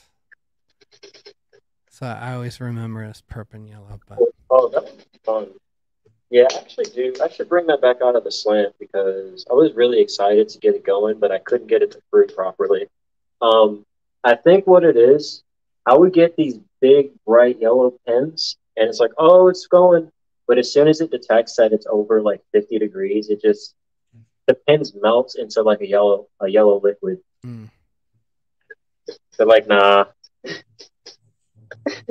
like, I think. So I don't know if you follow. There's like some cool terrarium dudes you can follow on Instagram that do these really elaborate and just mind-blowing terrariums, like self-sufficient, ecosystems. And I think every once in a while they have some mushrooms in it, but usually not. But I think that would be really cool to see if you could create a self-sufficient, perpetually fruiting terrarium that also has a fungal presence in it. Oh, that is also on the back burner for the lab because we already have like some plants in there. Mm-hmm. I want to see if I can get carnivorous plants and some kind of, I don't care what fungi it is, just any kind of fungi that will fruit to live in the same thing and just like continue the cycle. Put some bugs in there. I don't know shit about bugs, so I got to learn about bugs. So this is way on the back burner, but I would love to be able to sell these little jars of like a small universe. Yeah.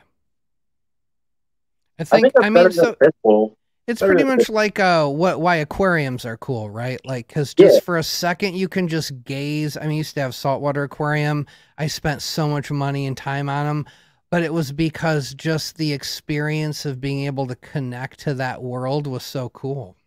Yeah. I'm trying to find I almost got myself a reptile so I could kind of have that feeling. It's I had a bearded dragon for a while, and those things are freaking amazing. Yeah, plants and animals. I mean, all of us, I think any true mycophile probably is just a biologist, at heart, and just loves living things. And, we just pick our living thing we're going to be the most obsessed with.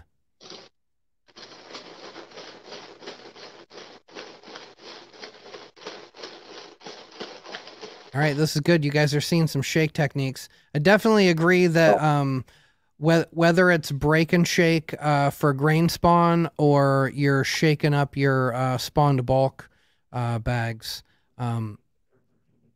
you can't shake it too much. Yeah. You really can't. If you think you shook it enough, shake it about twice as much time, and then you're probably close. That's what I said about the 90 rice bags earlier.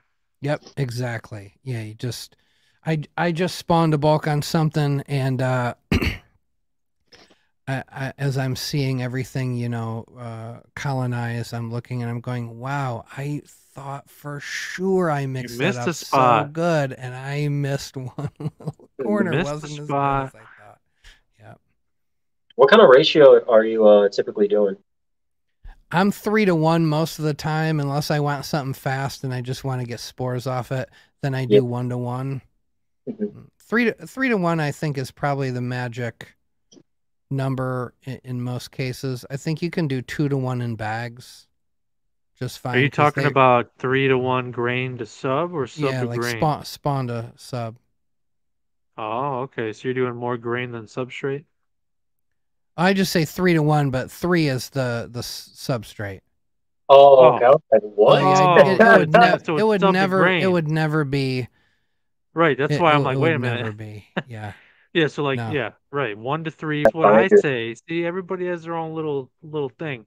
Yeah. I usually go grain to sub, 1 to 2. See, there you go, and it works. I like 1-1. But I go 1-1 to get some big ass fruit, get 2 flushes, and get it out of there. But when you do like 1-1, you have to soak. But if you do 1-1, get your first flush, time it right so like they're not wasting any energy like trying to crawl up the bag and shit. Mm-hmm. Get it right on time. They use all the water, and then you soak it, and then Yep. you get it again. Ooh, big fruit. Yep. It does work great. I do the 3-to-1 just because I am lazy, and that way I don't have to do all that. And I do find that I prefer to sort of build up to the rehydration. So with the 1-to-1, I've had some situations where, for whatever reason, I rehydrated it too much, and it just kind of sits there for way too long. So I like doing 3-to-1 or 1-to-3, 1-to-90, 1 to whatever. Yeah. Yeah, we both thought you're talking about 3 parts grain to 1 Right. part substrate. That's No. madness. If anyone does that consistently and has consistent results, I'm like, what kind of grain are you using? Yeah, fully hydrated grain. Popcorn. It's like, oh god, just like mush. Got to be fully high. Yeah, you're just not getting enough. Not Because I getting enough cook the hydration. grain until it's like overcooked white rice, and then I spread it like peanut butter across the bottom of the fucking the tub, and then sprinkle the substrate on top. Like, imagine that might work. Try it. FAFO. You never know. Just grow bread. I saw somebody just do a grow. They wanted to see how thin their cake could be, and it was maybe 3/4 of an inch, and he got a full flush. Oh wow! Full flush. So it can happen. There's enough water. It'll work. It was in a bag. I think in a tub it might evaporate too quickly, but because the trick is really just getting that evaporative process to occur at the right rate. I think that's why the 3-inch, thick cakes are probably nice, kind of a good target to hit. But whatever works, man, it doesn't matter. In bags, I just do a quart of spawn and 3 quarts of sub, and that's it. Every once in a while, if I have something left over, I'll do 2 quarts of the spawn and 4 quarts of the sub, so I'm closer to 2-to-1, or 1-to-2, 90. I don't want to get my order wrong. 1-to-90, 1 part grain to 90% substrate. There you go. You got to get that going. See how it turns out. All right, guys. We're hitting the 2.5 hour mark, and I gotta get up super early. My wife's leaving at way before the crack of dawn and all that stuff.